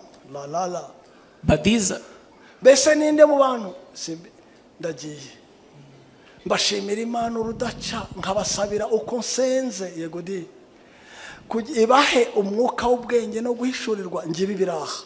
ibi ntabwo bimvuna ko biranditse hasi hano ariko haraho ndi bugere di ngo amaso y'imitima yagira ate mbirindi jambo. I pray that the eyes of your heart may be enlightened.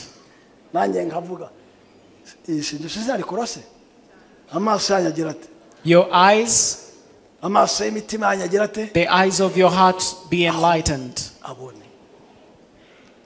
Ngiye ku cyanditswe cya nyuma kubera isaha. I'm going to the last scripture because of time. Nimuzamuke mujye ku misozi muzane ibiti maze mwubake urusengero. Go up into the mountain and bring down timber and build my house. Mujye mu mifuka yanyu muzane amafaranga twishyure umwenda w'urusengero. Go in your pockets, bring the money so that we can pay this loan. Nimuzamuke mu masengesho no mu mitima yanyu muzane amafaranga tumara umwenda inzu y'Imana yubakwe free. Arise in your prayers and then intangible things that we may build this house. Nzanezerwa narwo, nzanezerwa n'inzu yanjye. So that I may take pleasure in it. In what? Kandi nzahimbazwa. And be honored, ni kuiteka avuga. Says the Lord. Kuprovoka umunezero w'Imana. Provoking the joy of the Lord. Nuko inzu ye yaba nta mwenda ifite. Is that his house is loan free. Ihagaze neza. Standing firm.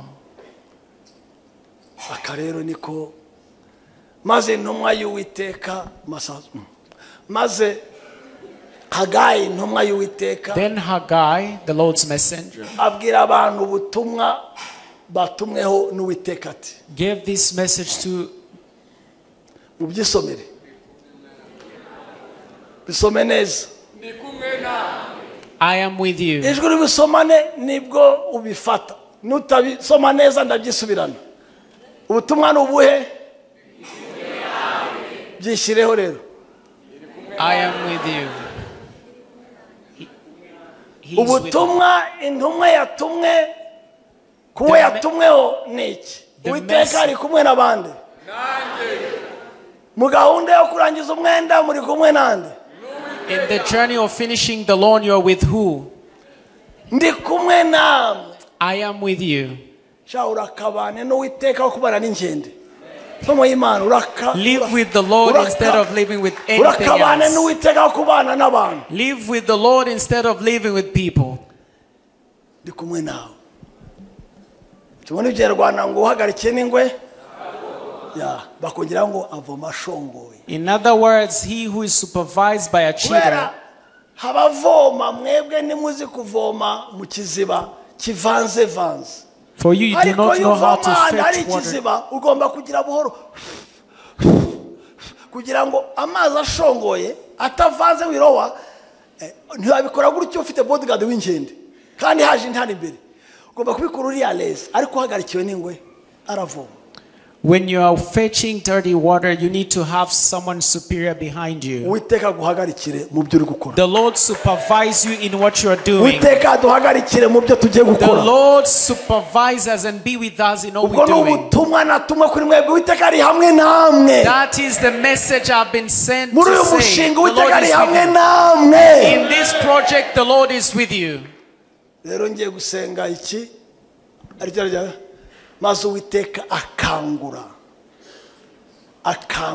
The Lord stirred up.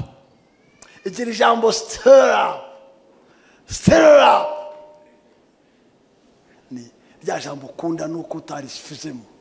Activate. Activate. Activate. Cyangwa se stir up. Gukangura. Ni kwa kunda amazi yabaga amazi normal. Mareka yaza kaya. It is when the water is there, but when the Spirit comes, He stirs it up. Stirring up. Ni nko kuvuga ngo umwana aricariye gutya hasi atuje gutya. Hanyuma mugasenga asa n'utahari. Mukanya gasimbuka mu ntebe avuga mu ndimi hari yaho ngo yes, the Spirit of the Lord has stirred up her spirit. Starting up, that means someone is there, you are praying, they are laying down, but in a few minutes you see them jumping and speaking in tongues. It is like boiling. It's to awaken or to activate. abantu bitwara bijyanye n'uko imyuka yabaye activated. Do you know people behave based on how their spirits have been activated?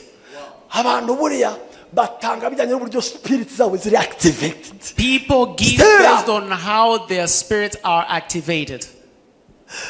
Y'umwuka wawe wabaye activated. When your spirit has been activated, all stirred up. Ibikurikira bakwirinde gusa. Everything, the next phase, they better pay attention. Stir up. Buriya tekereza nko mu kanya gatoya gutya umwuka bafashe mwese mukaba stir up buri muntu akabona ibyaha byundi mu minota ibiri mwahuyunga mwese. Imagine in a very short while if the Holy Spirit comes upon you and you all see each other's sins, you would run away. Stir up. Ningo gukangura se gukangura ntabwo gukangura harimo na energy harimo na to revive there is energy. Harimo gushyushya harimo gutombokesha harimo gupfumuza harimo mam harimo slingly harimo gufungura robine harimo opening. Stir up gukangura.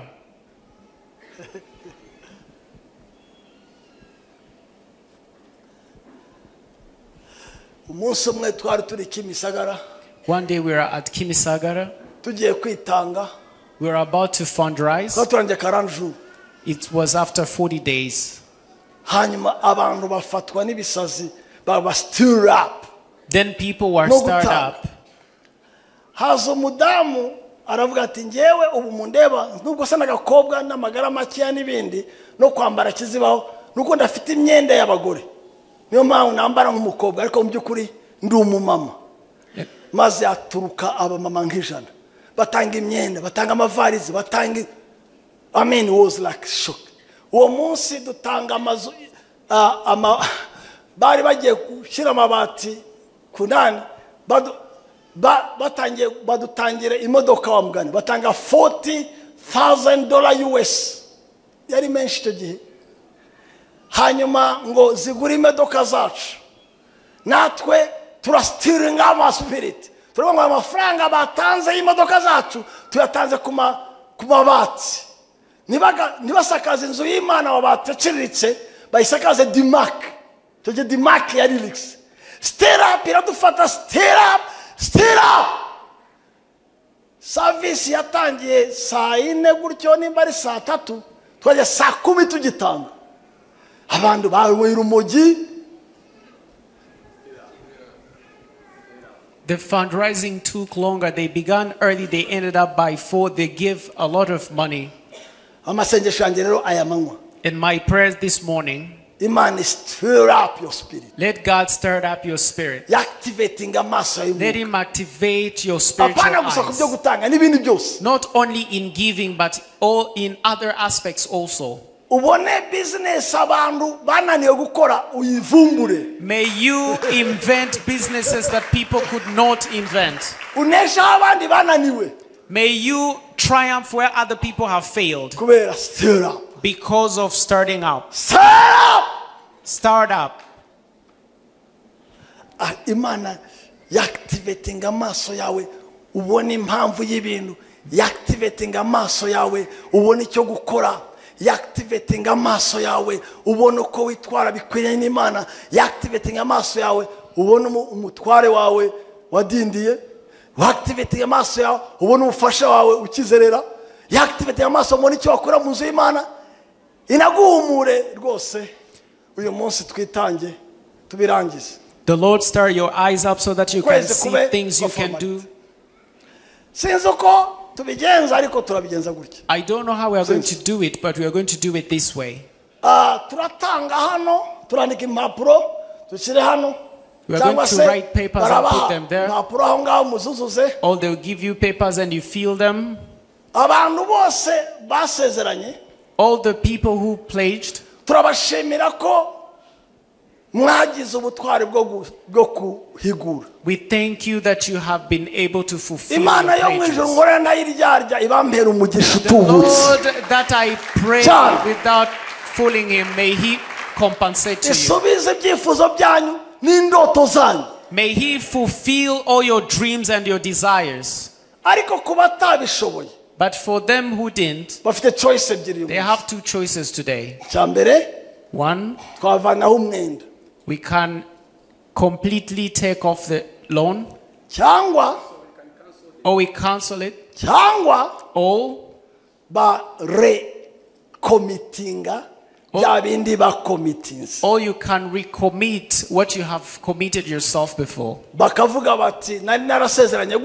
And they say, I have pledged like this before. I have not fulfilled my pledge. So today I'm going to reconfirm my pledge. And then you renew it. And then you put it there. Then the new people who have never committed themselves, even those who committed but they want to adjust better, you can write and you submit the papers. Very shortly we are going to count it. It will be more than 100 million.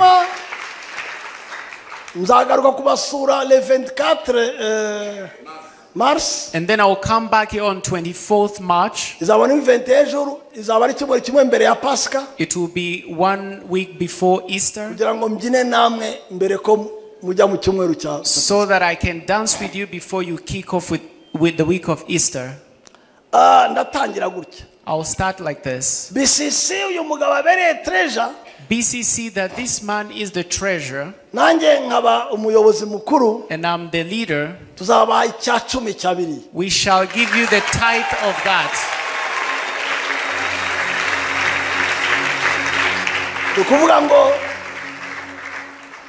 Tuvanyemo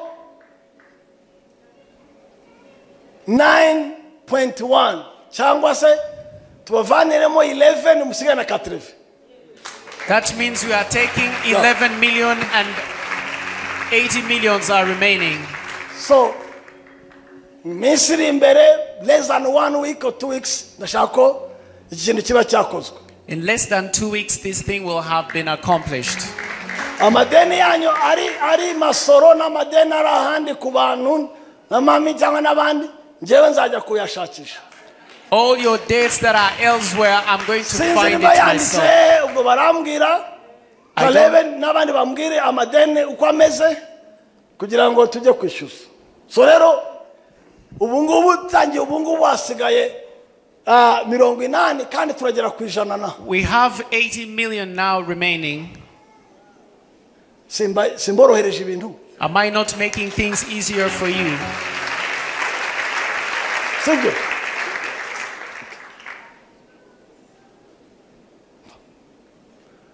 Nabirangije Mr. Caleb.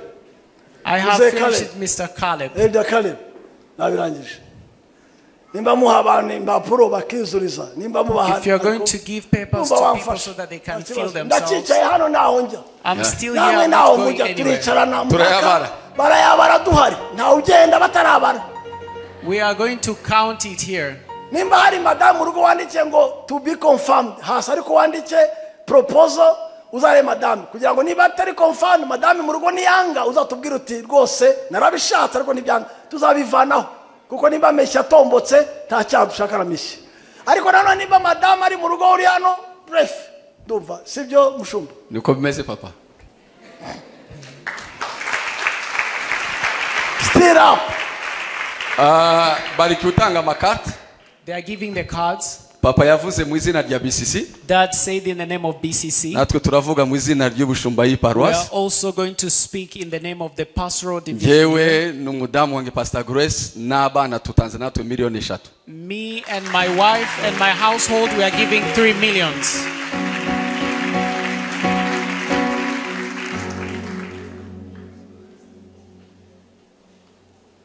Dupapuro turukunyura hagati mutwakire twandike.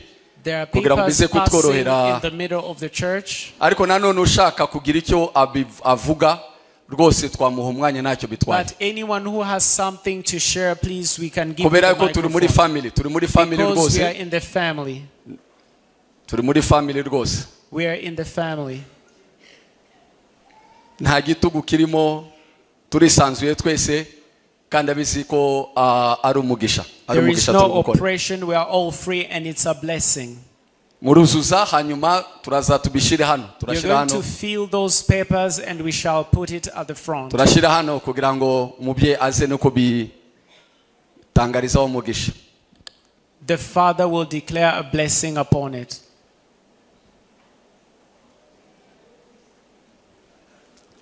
Hari nandi ari kuboneka kasha hariya deja. There are already some other cash that is already found. Okay, aka gapapuro karimo uduce tubiri.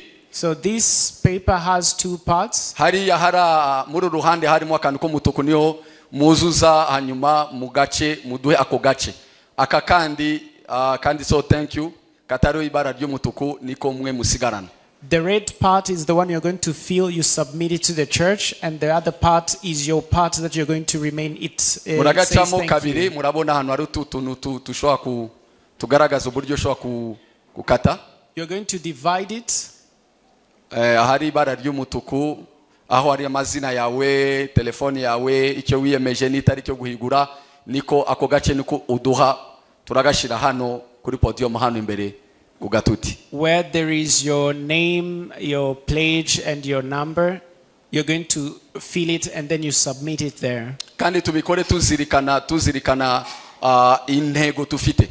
And let's do this by considering our target. Intego nuko tugomba kubona 91 million. Our target is to find 91 million. Murabizi uburyo twabikoze abana bo mu rugo, abafite imirimo, abakora, murabizi uburyo twakoze ubushize. You know what we did, the children of the house, those who are employed, you know what we did last time. Icyadufashije kwihutisha ibi bintu nuko twihaye intego yuko abana bo mu rugo bafite imirimo, bafite umushahara, benshi twagiye hejuru ya miliyoni. Nicyo cyadufashije kugera kuri intego. Those who are employed, you know, we made a sacrifice. We even went above 1 million. Nicyo cyadufashije rwose. That's what helped us. Nabyo ndabasaba yuko tubizirikana kuko nicyo kizadufasha kurangiza rwose ibi bintu. And I also want you to consider that because that's what will help us. So abashaka kuyatanga muri cash abafite bashaka guhigura muri code muranyuza muri code. So those who want to submit their contribution, their fundraising to the Momo code, those who have it on their phone, there is a code on your screen. Code niyo mushaka kunyuzamo. You can use the code on your screen. Kandi muzirikane ko so amafaranga gusa ari n'ikindi mumvishe ko bushize ejo bundi twashoye kubyaza umusaruro icyo umuntu yari yatanze ubushize. Yari yatanze ubutaka kandi ejo bundi byabyaye umusaruro mwabonye ko byadufashije kugabanya umwenda. So nabyo ntabwo ari gusa cash ariko hari n'ikindi cy'agaciro watanga muri iki gitambo gishobora kubyara umusaruro. Nanone Komisiyo Development ishinzwe iki gikorwa kirabamenyesha yuko turacyafite ibibanza bibiri biri Bugesera. And the department in charge of this program, we are informing you that we still have 2 plots of land in Bugesera. Yego ukenera nabyo yatwegera yekwegera Papa Kalebe n'abandi bakorana kugira ngo ukeneye ubutaka rwose wazana ukakigura. And whoever needs to buy a plot of land, you can approach those who are in charge and you buy that land. Turacyabifite bibiri. We still have 2 plots of land.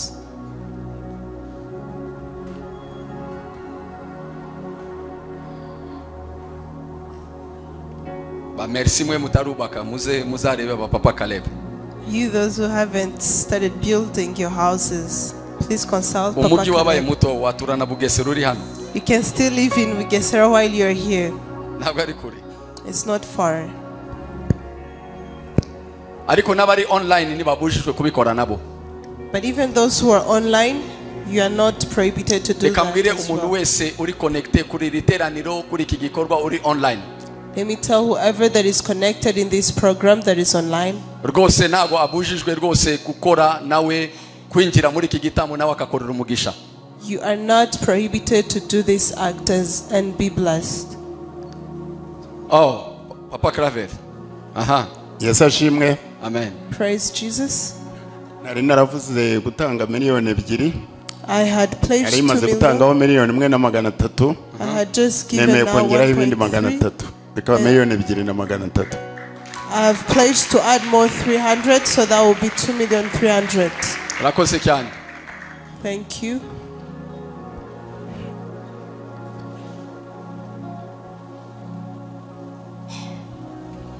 N'abari online rwose code bari kwibona bashobora kunyuzamo nabo contribution yabo igitambo cyabo muri iki gikorwa. Those who are online, you can see the Momo code where you can make your funds go through. Cyangwa kuri ya world limit tukoresha muyishireho nayo hamwe ni code muyishire kuri screen abari kukurikana online babone uburyo bwose nabo bahigururamo. You can also put the world remit code. Uza gukenera mikoro yo gukoresha kugira ngo mvuge yazamura ikiganza bamugezaho mikoro mu gihe abandi bari kuzuza. Whoever will be needed of a microphone, you can raise your hand, then they bring the mic to you.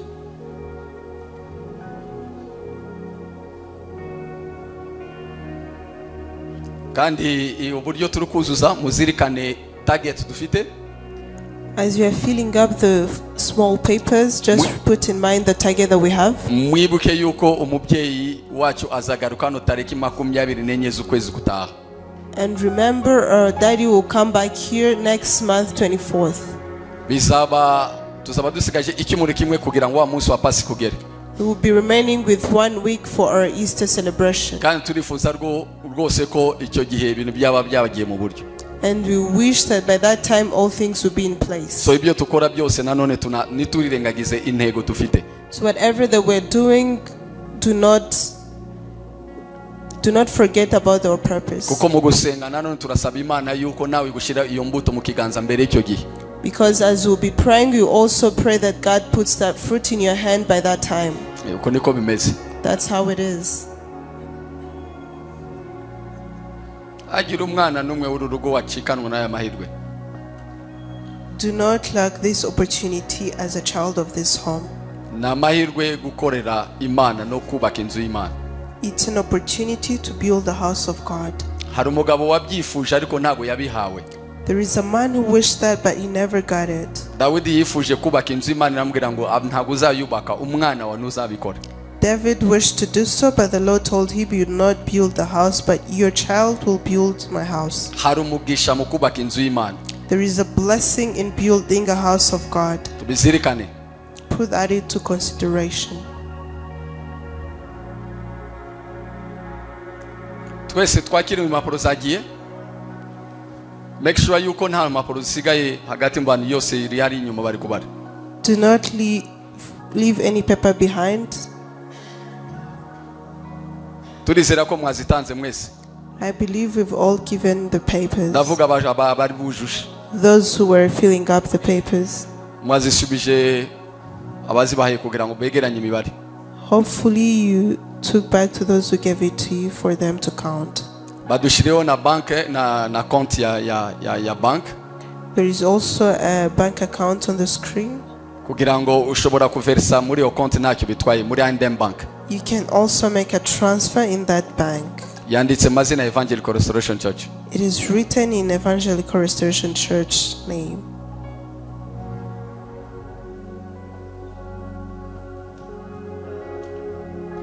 Abashaka guhigura muzajya munyuza muri code ya Momo cyangwa kuri iyo bank account.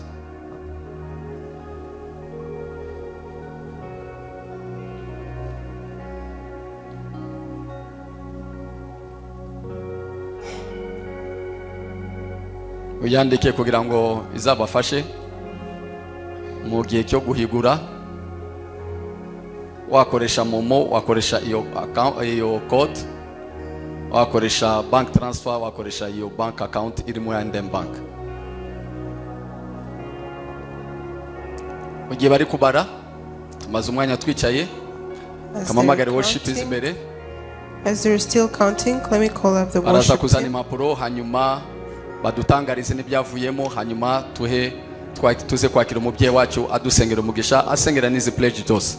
They'll bring the Mwanya twahaguruka papers. worship ikatuyobora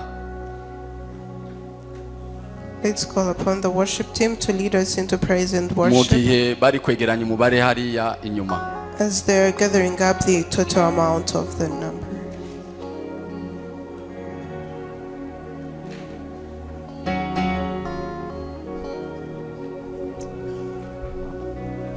Twahaguruka rwose nk'ingabo z'Uwiteka.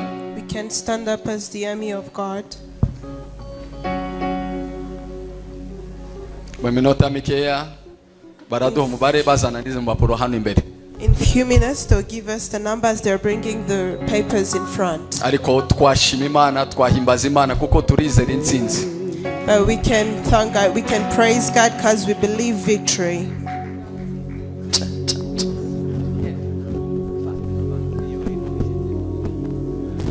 Uwakuyeho ibitambo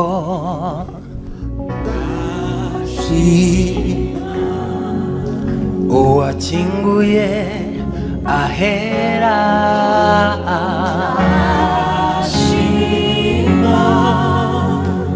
uwambabariye ibyaha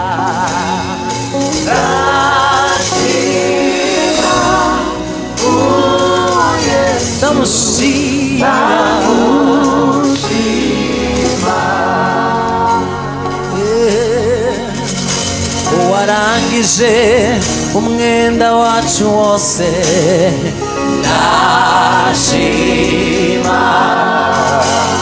atwinjije mu irembo rikinguye cyane ndashima arakwiriye gushimwa zamura amaboko ndashima uwo Yesu ndamushima uwambabariye ibyaha ndashima agakuraho izandiko ndashima yaduhaye umudendezo ndashima uwo Yesu ndamushima uwakoze biriya ndashima akamaraho ingoyi zose ndashima agatanga ubuzima Yesu we ndashima uwo Yesu ndamushima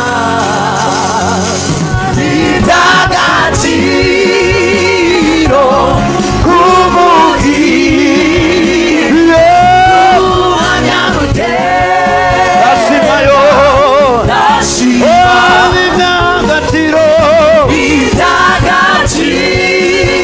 kumugirayo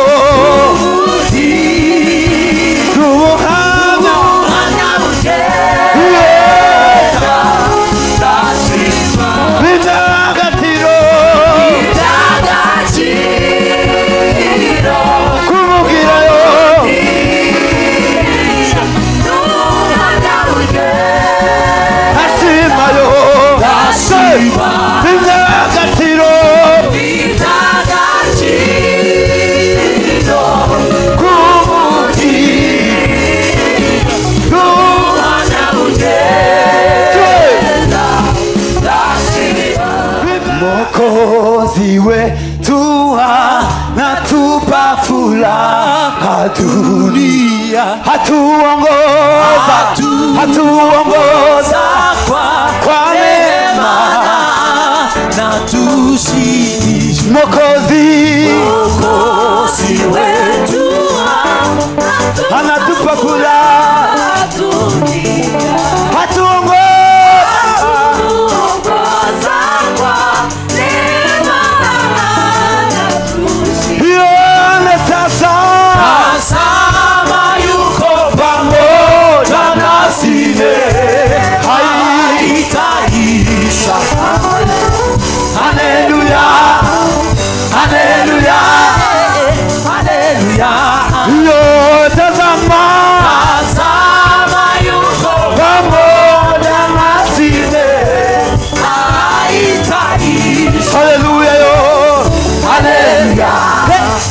Haleluya.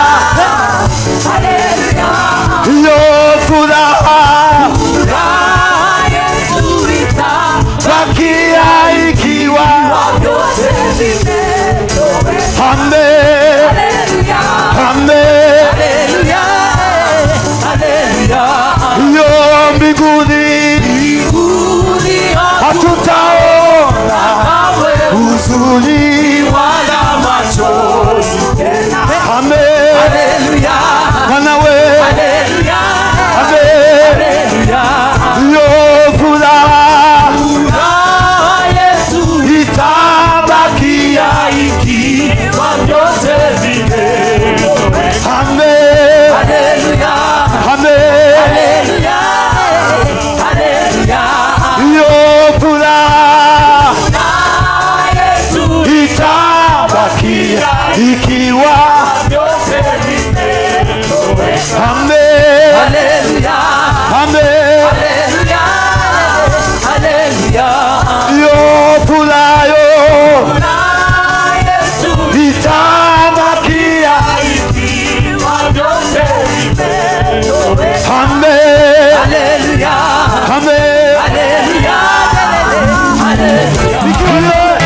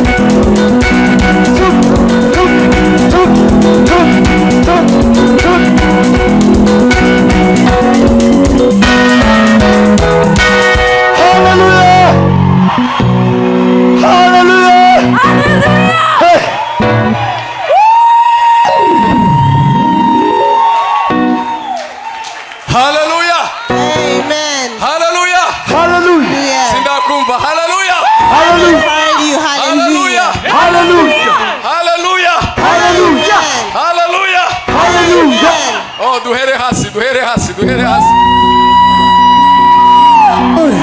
Tuzamuke. Gira burya. Hallelujah. Komera Uwiteka amashyi menshi cyane. Clap for the Lord.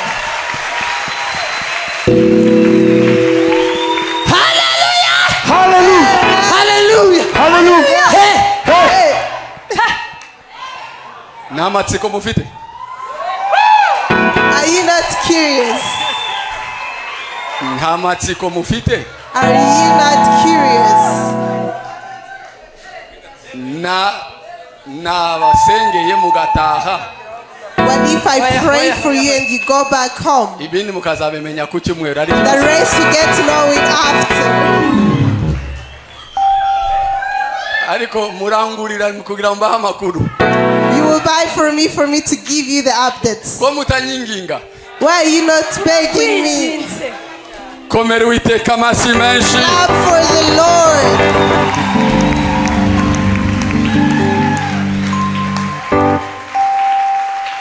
Amakuru yavuyemo na yangaya. The news that came out of the pledging is this. Amakuru yavuyemo na yangaya. The news that came out of the pledging is this.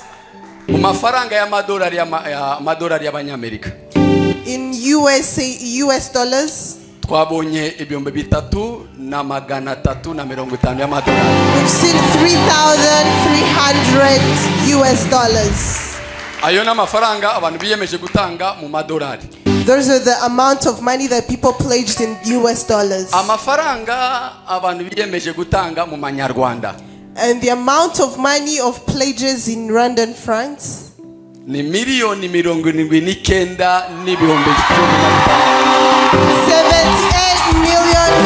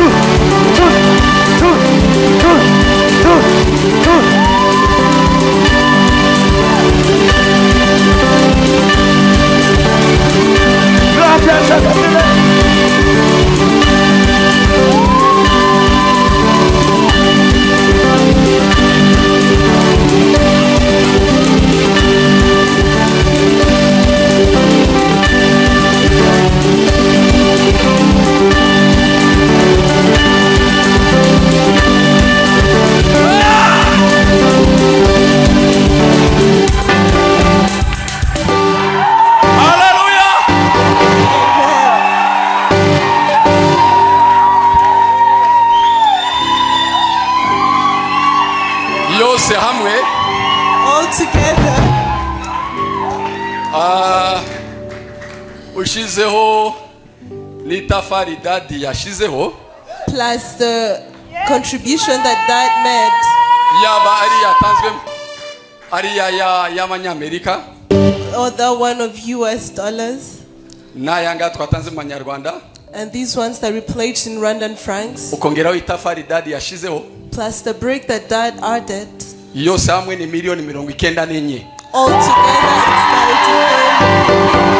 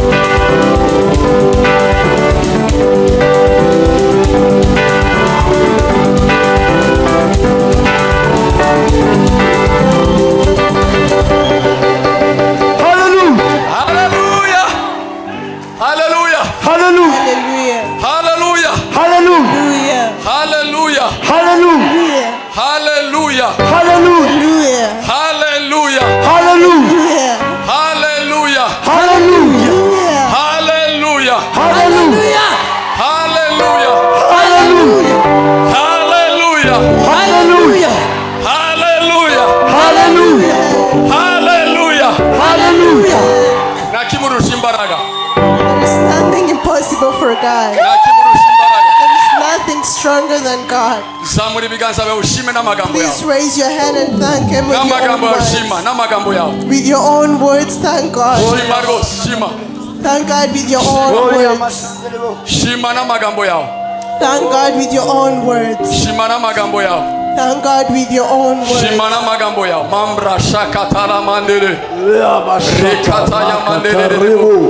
Shinda pakarabo soto makataraka shakate kefolo kalababa. Give you thanks, O King of Glory. Prosa murizina ryawe turavuga kugira neza kwawe.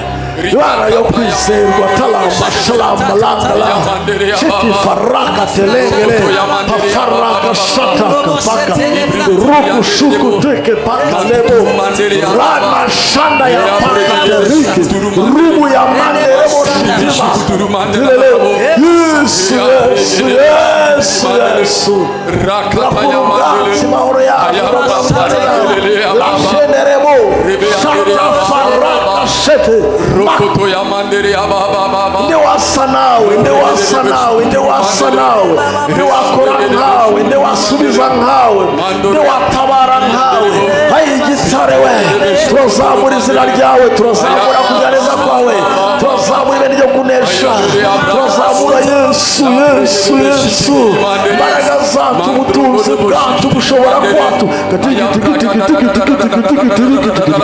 Yelamashata Makareboshete Falanga Shetamaya Brashata Kapa Yelakalanglevo Rama Shalagale Rama Shukutele Makuru Rebeshakataya Mandulu Rabaderebo Shokoto Rebalarebo Falama Shikitu Makoroboshete Maraka Shetebo Maya Bakatu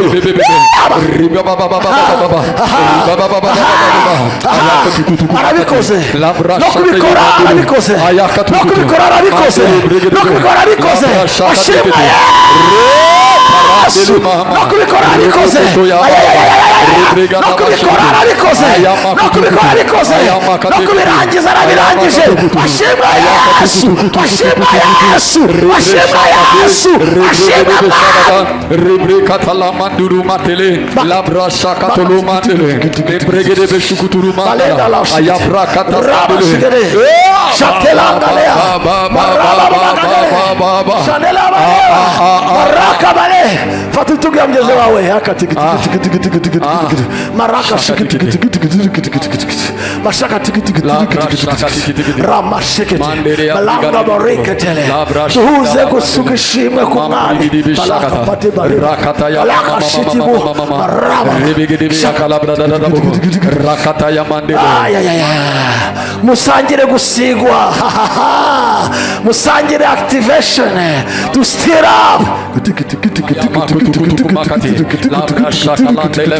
Imana ikangure imitima yanyu Imana ikangure imyuka yanyu mwakire kugira neza kwibana mwakire ukangurwa n'Imana Yesu turashima turakurugatse reka baraha bose tubare kugera 7 maze ukangure uzure waktive ustiringe imitima yabo imyuka yabo maze bakira amaso mashya bakire kureba gushya bakire guhumeka gushya rimwe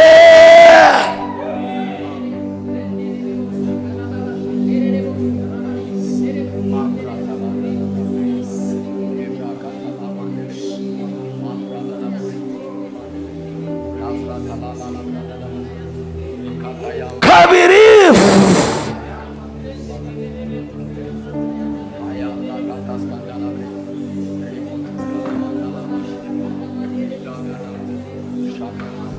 gatatu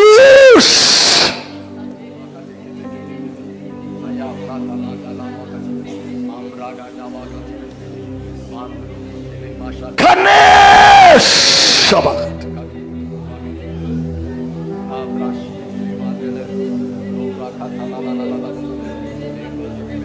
gatanu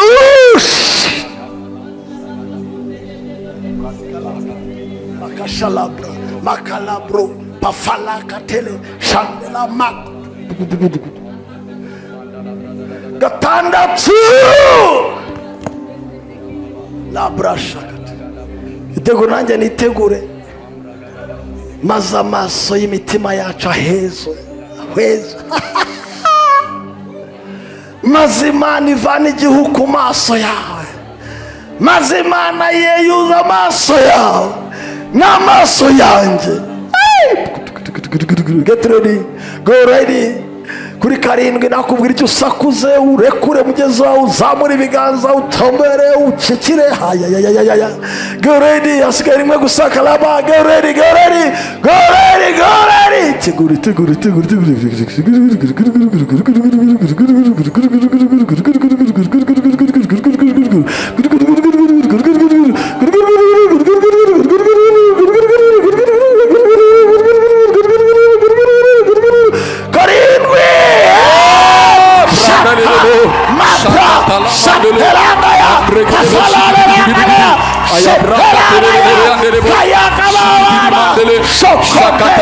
Shout for victory. Shout for the King of Glory. Shout.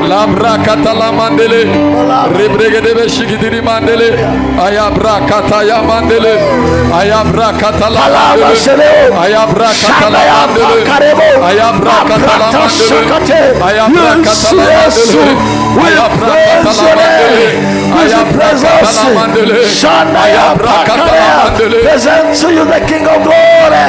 Ugire neza ushoboza ubwoko bwawe dukuye ubwatsi ku basi zawe bose n'abandi bazabikora kuko uri Imana ikomeye. Buri kabuto kose gashyizwe ahangaha kave mu igihumbi cy'imbuto kaguke mu bitangaza n'ibimenyetso. Uyu ni umunsi wawe. Tuzamuye ubwoko bwawe byo special. Turavuga ubutunzi, turavuga gutunganirwa, turavuga breakthrough, turavuga amaso mashya, turavuga ubutunzi buhambaye, turavuga gutunga no gutunganirwa, turavuga urushako no gukomera, turavuga gutunga no gushingwa, turavuga explosion, turavuga breakthrough. Ibyari biziritswe byose, ibyari biziritswe byose, ibyari bifunze byose,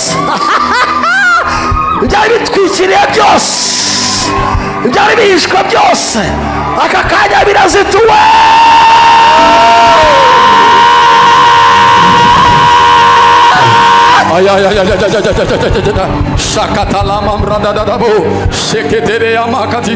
Birahishuriwe.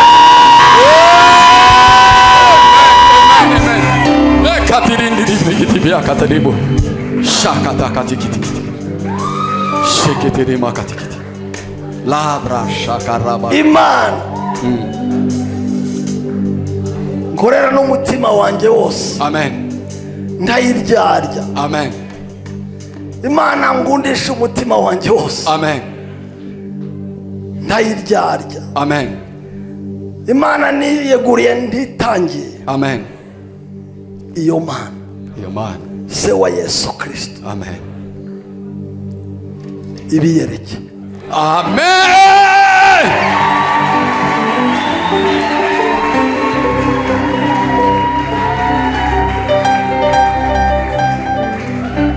Buri muntu muri mwebwe agira ikimenyetso ko yamusuye. Amen. Mu izina rya Yesu Kristo wa Nazareti, imyenda yose no kuremererwa kose uyu munsi birishyuwe mu izina rya Yesu Kristo wa Nazareti. Imishinga yose yari ihagaritswe, yaracikirijwemo, ndayizuye mu izina rya Yesu Kristo wa Nazareti. Urakoze Yesu. Shimwe ni rya Yesu uko yumva gusenga bose bamwizeye.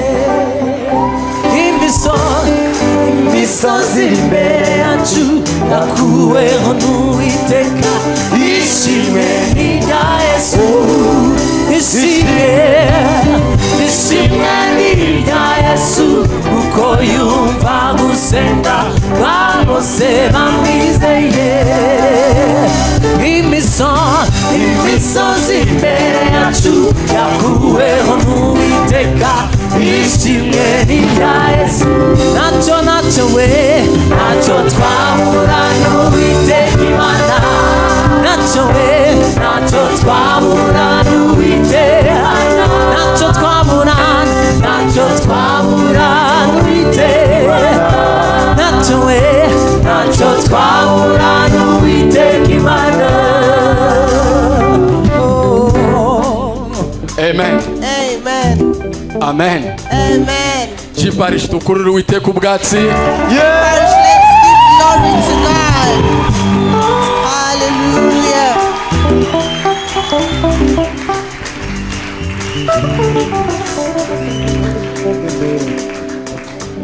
Amateraniro y'uyu munsi turashoje. We've just concluded our today's service.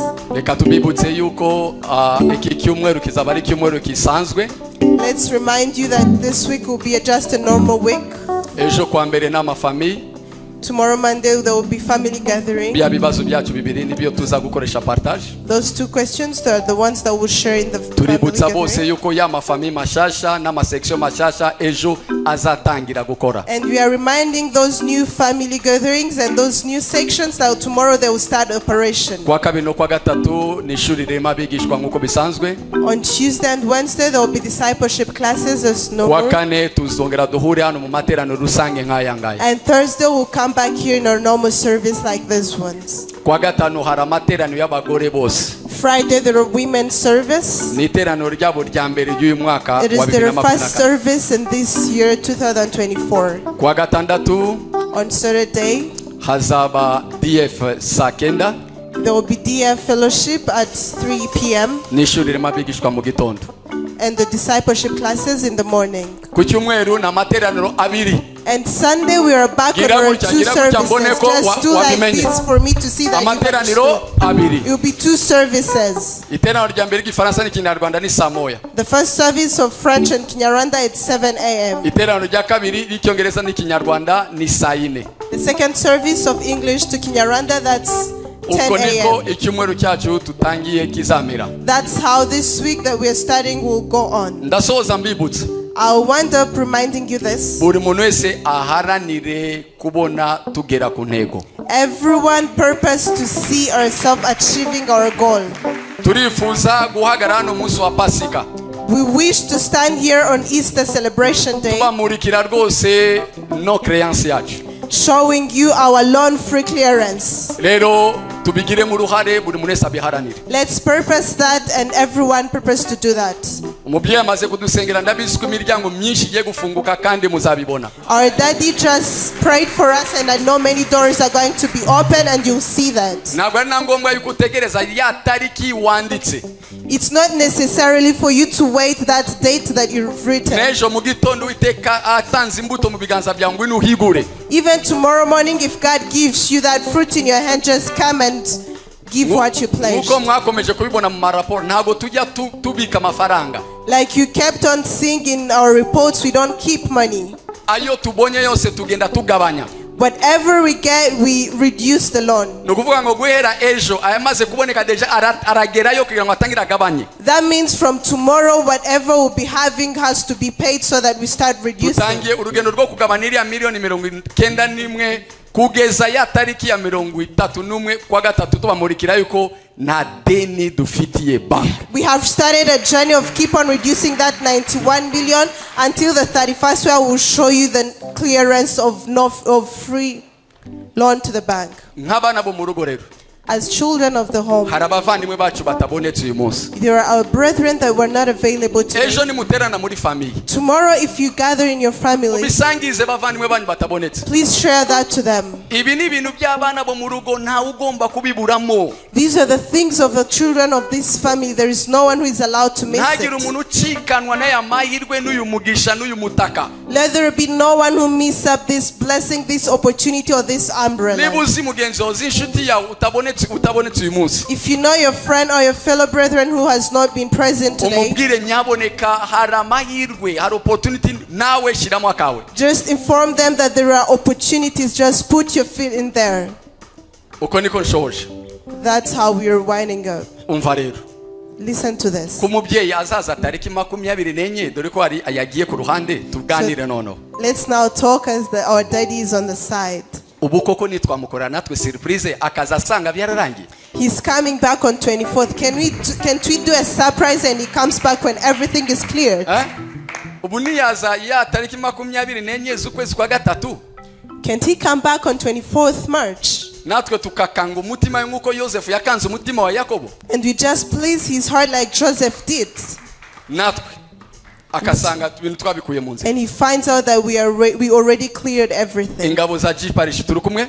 army of Jeepers, shall we together? icyo kintu twacyumvishije. Have we heard that? Imana ibashoboze kubigeraho mu izina rya May Yesu the Kristo. Lord enable you to get to that in the name of Jesus. reka urukundo rw'Imana data, Let the love of our God, ubuntu bw'umwami wacu Yesu Kristo, the grace of Jesus Christ, n'ubufasha bw'umwuka wera, and the help of the Holy Spirit, hamwe n'amahoro y'Imana ahebuje rwose, and the peace that surpasses all understanding, bibane namwe, be with you. mugende amahoro, Go in peace. mugere iwanyu amahoro, Get to your homes in mubeyo peace. amahoro, Be in peace. muzagaruke muri inzu muri amahoro. And come back in this house in peace. Nta na kimwe gihungabana ku buzima bwanyu. There is nothing that will be destroyed in your life. Nta na kimwe There is gihungabana ku nothing buzima bwanyu. that will be shaken in your life. Byose bibagendekere neza. May everything be good to you. Mu izina rya Yesu In Kristo. the mighty name of Amen. Jesus. Amen. Umunsi mwiza. Have a good day. Murakoze.